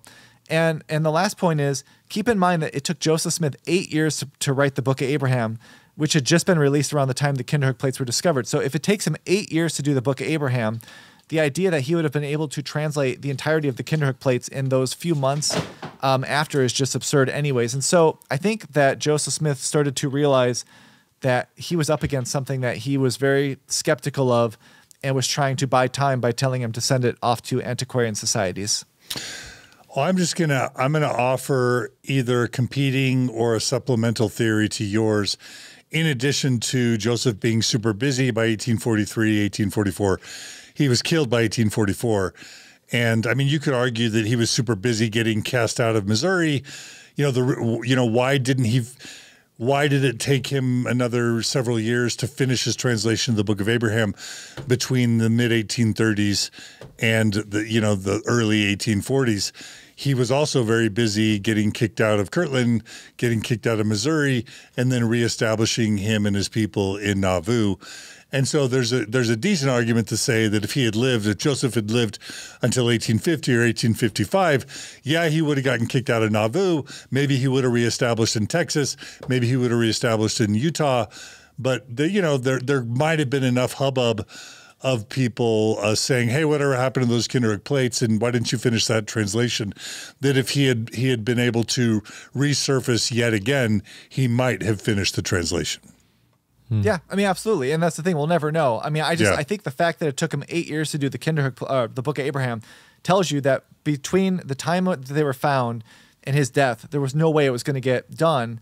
But to your point, he would have needed a period of basically like some peace where he had time to do it. And the Book of Abraham, especially that Nauvoo portion, is heavily used as a vehicle for his evolution on the priesthood. I don't know what he would have used the Kinderhook plates for to have, kind of push a new kind of idea into, because he liked to use those scriptures, those revelations, the book of Abraham, to push new theology, new ideas he had. Yeah. He probably would have at some point if he had lived long enough. But at the same time, I really do think that at some point he's like, you see someone doing the same tricks you've been doing, and you're just like, I know what you're doing, but I can't say it because it also implicates myself. So I do feel like there had to have been some element of him going, I am stuck here with a lot of people who think I could do this. And then knowing himself that this is probably someone doing the same crap he was doing. Yeah. Nemo, anything you want to add? I've got a little replica 1830 Book of Mormon here. 500 odd pages, something like that. Yeah. 1,200 pages. Is that what he said in that quote? 1,200 pages from 6 bell-shaped plates. Yeah, and that's hard too, because that's from William Fugate. But yeah, I mean, it does indicate that at least on some level he was telling people it was going to be a pretty long story off just that small amount of plates. Which is it shows again his deep misunderstanding of how engraving on plates work, on how pictographic languages work, which we went over that in earlier episodes, and I would encourage people to go back and watch that in our was it Composition of the Book of Mormon? Well, the gold plates one, we talked about the Pirgi tablets and how that compares, and I think that's a good way to look at it, to show the symbols on the Pirgi tablets was 200 words on 3 plates. So this is 6 two-sided plates. So you've got 12 plates. You're probably talking, 1,000, 2,000 words total. Obviously, nowhere near 1,200. You're not even going to get, a couple. You're not even going to get 100 pages, let alone 1,200. So yeah, it just shows he had no idea of how symbols translated to actual language, at least to our language. Right. All right. Well, let's go to the next slide. We're coming to the important conclusion, but the next slide is the Kinderhook plates expose Joseph Smith's lack of discernment. Yeah, and so as I've been kind of talking about in this episode, his prophetic abilities were severely impacted if he did not control the situation. And that was the case of treasure digging. It's also the case of the Lost 116 Pages. And I highly recommend, if you haven't listened to our Lost 116 Pages episode, you do that, because this is a lot of those same elements. And so in this case, Joseph Smith can see these diggers using treasure digging techniques. They talk about a vision in a dream 3 nights in a row, planting the plates overnight before the dig resumed. I do believe on some level he probably likely suspected the results, given that they mirrored some of the claims of the Book of Mormon plates that Joseph Smith would have known never existed in the way he portrayed it with Reformed Egyptian and all of that. But Joseph Smith would have encountered massive risks by declaring the plates fake. He was truly in the most delicate spot, and appears, at least from the quote from Wilbur Fugate, in a very careful manner, which is to give a partial translation, but then to tell him, I need to have this verified by 3 different antiquarian societies. And this is similar to how Joseph Smith was so careful when he was replacing the text of the Lost 116 Pages. And the point here is that Joseph Smith could not get a revelation from God if these plates were real or fake. And yet he was able to describe a random set of bones as Zelph the White Lamanite via claimed revelation during the Zion's Camp expedition. And that was when he was in control of the situation, because it was just bones nobody could know. And that's a pattern that we've tried to point out in these episodes, where Joseph Smith is able to produce revelation whenever he needs to, as long as he's in control of what's happening. The moment he loses control, those revelations, the discernment, it's just immediately gone. Yeah, I'm going to add, not only, does the Kinderhook plates expose Joseph Smith's lack of discernment, as we've already talked about in this episode, it also condemns, William Clayton, John Taylor, Brigham Young, Joseph Fielding Smith, Mark E. Peterson, B.H. Roberts, and well over half dozen, if not a dozen, of other prophets, seers, and revelators that the Mormon Church, would have sustained. It condemns a lot more than just Joseph Smith. Yeah. Yeah. Absolutely. Nemo? Mm-hmm. Yeah, everyone that put their trust in him, he's kind of made a fool of, and it shows that they weren't able to tell when he was... If you're approaching from a believing perspective, you can't tell when Joseph Smith was speaking for God and when he was just making stuff up. Yeah. Yeah. All right. So the next slide is Joseph Smith got yet another chance to prove himself a prophet. Yeah, and so we're going to look at this in some more detail, and we've got some future episodes coming up on Revelations and stuff. But Joseph Smith has already received a good number of chances to prove he was a prophet of God. In every situation, he has either punted when given the opportunity or been proven a failed prophet or, a liar, or however you want to frame it. When Joseph Smith had to replace the lost 116 pages of the Book of Mormon, he refused to retranslate the original material and instead claimed a completely new set of plates to make sure that he couldn't be exposed for not being able to produce a retranslation in the same way. And I realize from a believing perspective, you're going to say, no, God told him to do that. But I'm saying that the actions here were to completely skirt redoing the exact text because he knew he couldn't do it. The word of wisdom lacked any knowledge beyond the 1830s, which could have saved a lot of lives if God had just told Joseph Smith to boil their water, including a bunch of early church members. Joseph Smith translated the Book of Abraham papyri, which was the perfect chance to prove himself a prophet, and yet he got the translation completely wrong. And then when the Kinderhook plates were presented to Joseph, how cool would it have been if he had exposed the hoaxers and told them what they had done? But instead, he lacked any power of discernment to know they were fake, so he gave a partial translation so that he didn't look like he couldn't translate them. Yeah. B.H. Robert wants to talk about like what he would have done. B.H. Roberts is like, oh, how come this hoaxer didn't admit to it earlier? How come he didn't do this? How come he didn't do that? A more salient question, how come Joseph Smith didn't expose the hoax at the time? Why did it take scientists years and years and years later to work it out? Yeah, that's just it. It's like, how many chances do you need for Joseph Smith to get it wrong before you just go, yeah, he didn't know what he was doing? And then if you really want to do it from a believing standpoint, it's like, why is God setting his prophet up to look like a fraud over and over again? And I know from a believing standpoint, you'll say, if Joseph Smith told the Kinderhook Plates people that they were hoaxers, there'd be no need for faith because we would know he's a prophet. And it's like, I don't know if they even understand how ridiculous that concept is to say that God wants Joseph Smith to look like a failure to embolden faith in his members. It's just, if that's really what the Mormon version of God is doing, the Mormon version of God is a really bad manager at trying to save people. He's actually trying to screw people over because of the fact that he's making Joseph Smith out to look like a fraud over and over. And at some point, if you look at that logic the same you would look at any other person, other religion, other organization, you would never give them that much space because this is enough times to know they have no idea what they're doing. And yet in the Mormon church, they're going to keep telling you that Joseph Smith actually did get it right if you just look at it in a completely different way. And then I'm just going to reiterate kind of how I started. If you've now followed us kind of 33 episodes into the LDS Discussions series, we've given credible evidence and reasoning that the Book of Mormon is a failed translation, that the Book of Moses is a failed translation, that the Book of Abraham is a failed translation, that the Doctrine and Covenants are demonstrably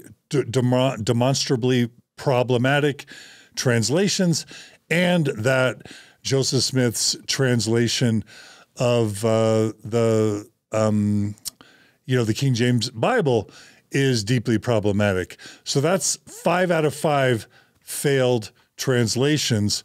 And then if you add Kinderhook Plates, that's 6 out of 6 failed translations with 0 successful translations. Am I overreaching, Mike or Nemo?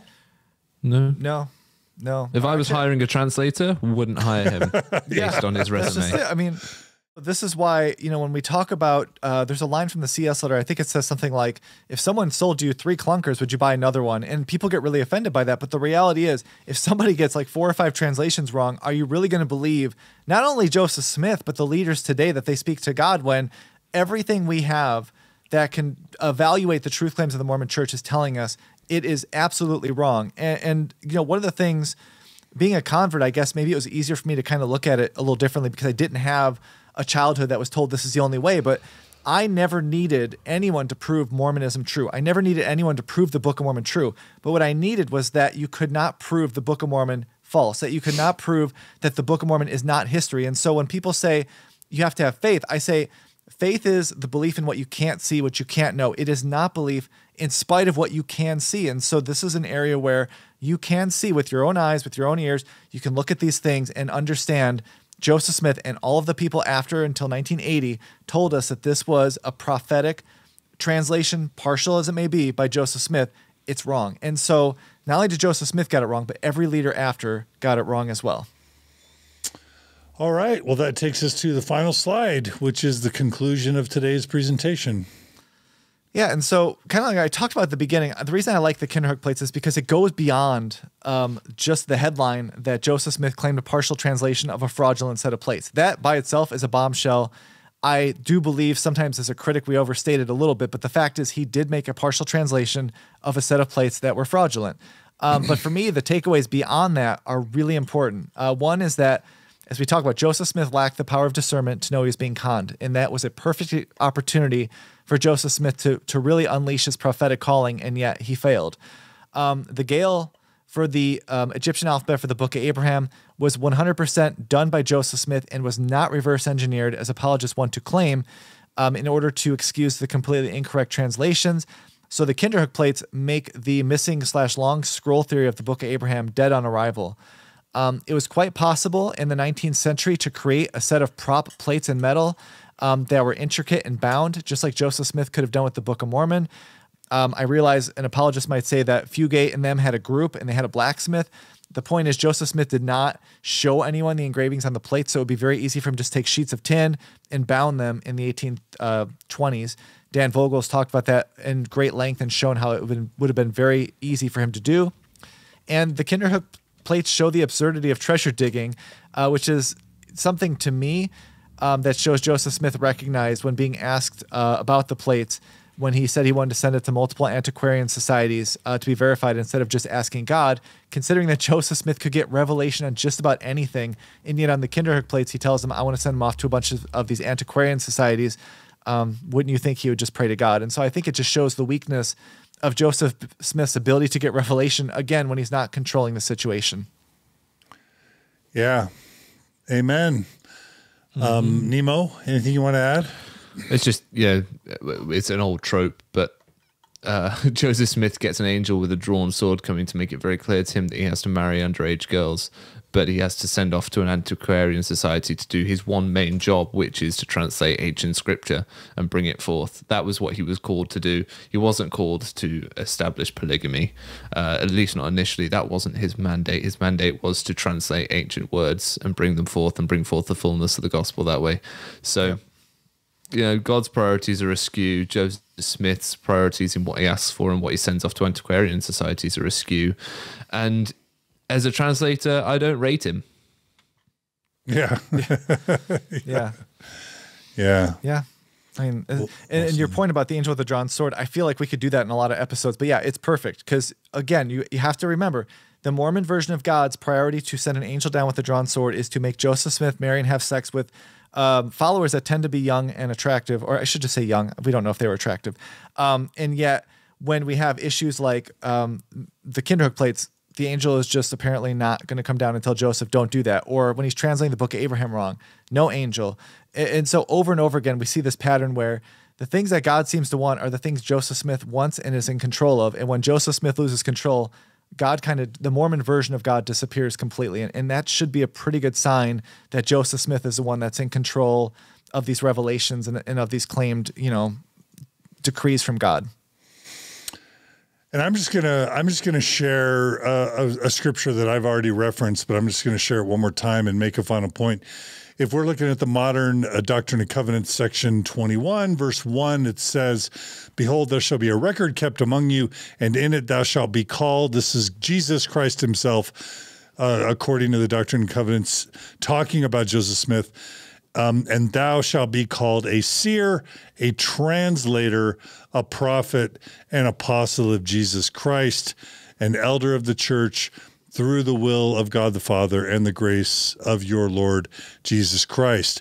And so there we've got the Doctrine and Covenants and Jesus himself, Mormon Jesus himself, declaring Joseph Smith as a translator. And the reason why that's a problem, number one, is we have basically another example of the scriptures being wrong. Clearly, Joseph wasn't a translator. But for me, why this is really crucial is that we all can remember how we started this whole LDS Discussions episode, which is with Joseph Smith as a treasure digger. And what we know is that even though he was never able to find any treasure, he was still able to convince people that he had the power to find buried treasure and the power to use a seer stone in a hat to do magic. Basically, he was a magical person who had magical artifacts that he could either find treasure with, or later with the Book of Mormon, the pivot with the Book of Mormon was to pivot from using a seer stone in a hat to find buried treasure, pivoting to using the Book of Mormon using the seer stone in the hat to translate alleged golden plates by the gift and power of God into Scripture. So this translator claim is a really important bridge from his fraudulent folk magic treasure digging days to his claim to be a man of God, a prophet, seer, and revelator, a leader of a new religious movement. And so if that claim of being a translator fails, it fails on the back of his claims to be able to find buried treasure also failing. Those two dominoes fall, then where is the credibility of him being a prophet of the restoration? And it's an important bait and switch, because you would not have Brigham Young and all of the people in Kirtland and Missouri and in Nauvoo. You probably wouldn't have them following and believing in Joseph Smith if they had known that not only was his treasure digging attempts proven to be fraudulent, but that his translation attempts were also proven to be fraudulent. You probably wouldn't have a bunch of people being willing to testify that he was a prophet of Jesus and being willing to follow him. To me, it's just a really important domino. No, it is. And that's why we talk about watching all these episodes in order to try to understand when we try to call back to earlier ones. Because, if church members knew the Book of Abraham is considered a bad translation by literally everyone that's not employed by the church, and the Kinderhook Plates, what they claim they were, what all of the leaders claim they were, I mean, you're not going to have members who are going to go, oh, that's a prophet I can depend on. They're going to go, what the crap is going on here? Because now we're seeing that Joseph Smith is getting it wrong every time we can assess his claims. And that is why I think the Kinderhook Plates are really important, because it's just another way to verify not just the Kinderhook Plates, but the Book of Abraham and treasure digging. Those are all tied into this. And all of them are telling us that this is not something that's coming from God, but is coming from Joseph Smith. All right. Well, I think we made the case today. Mike, normally you have to run at this point, I think. But I just want to say, check out the LDS Discussions essay on the Kinderhook Plates. We'll provide a link to it in the show notes. And then, Mike, we still have at least another 10 or 12 episodes to go, including an overview of Joseph Smith's translations, where I think we're going to be summarizing kind of how we concluded today. But we've got the spiritual witnesses and testimonies of the Book of Mormon, how the church handles doubt, several episodes on Revelations, the Transfiguration of Brigham Young, Mormonism and Apologetics, some summaries about Joseph Smith. But, we're down to the last 10 or 12 episodes of, as we've currently envisioned, the LDS Discussion series. That's it's kind of sad, but also exciting. Yeah. And, there's a lot of good stuff left. And then I think when we get near the end, we'll try to see what we can maybe add in, because there's a lot of topics that I think people have asked for we haven't done. So we still got a while to go, and looking forward to picking back up with you. And like I said, there's a lot of fun stuff left. And a lot of what's left is going to tie back to what we've already done. I think that's what makes this valuable, because of the fact it can tie these things together in a way that I think undercuts this idea that they're all one-off problems, but they're more patterns and they're more themes that help us to understand it better, but even if it kind of sucks to go through it in the first place. All right. I'm going to quickly ask anyone who is watching us on YouTube or who has a YouTube account. I'm going to just ask you explicitly. We passed 90,000 YouTube subscribers while this interview was being recorded. That's a huge accomplishment, because once you hit 100,000, YouTube actually sends you a plaque. And why all that's important, number one, if you subscribe to YouTube, it allows you to be notified when another important, cool new episode releases, but it also really helps the algorithms in the sense that the more popular a YouTube channel is, the more YouTube is willing to advertise and promote your episodes. So please take the time right now to go subscribe to the Mormon Stories Podcast YouTube channel if you haven't. That's really important for us. But I also want to say, as we thank Nemo for coming on today, please also go to the Nemo the Mormon YouTube channel and subscribe there, because Nemo does brilliant work and he deserves our support. So Nemo, any final words? Mike already had to bail. Any final words you have for us? Just thank you for that. It's been a pleasure and an honor being here.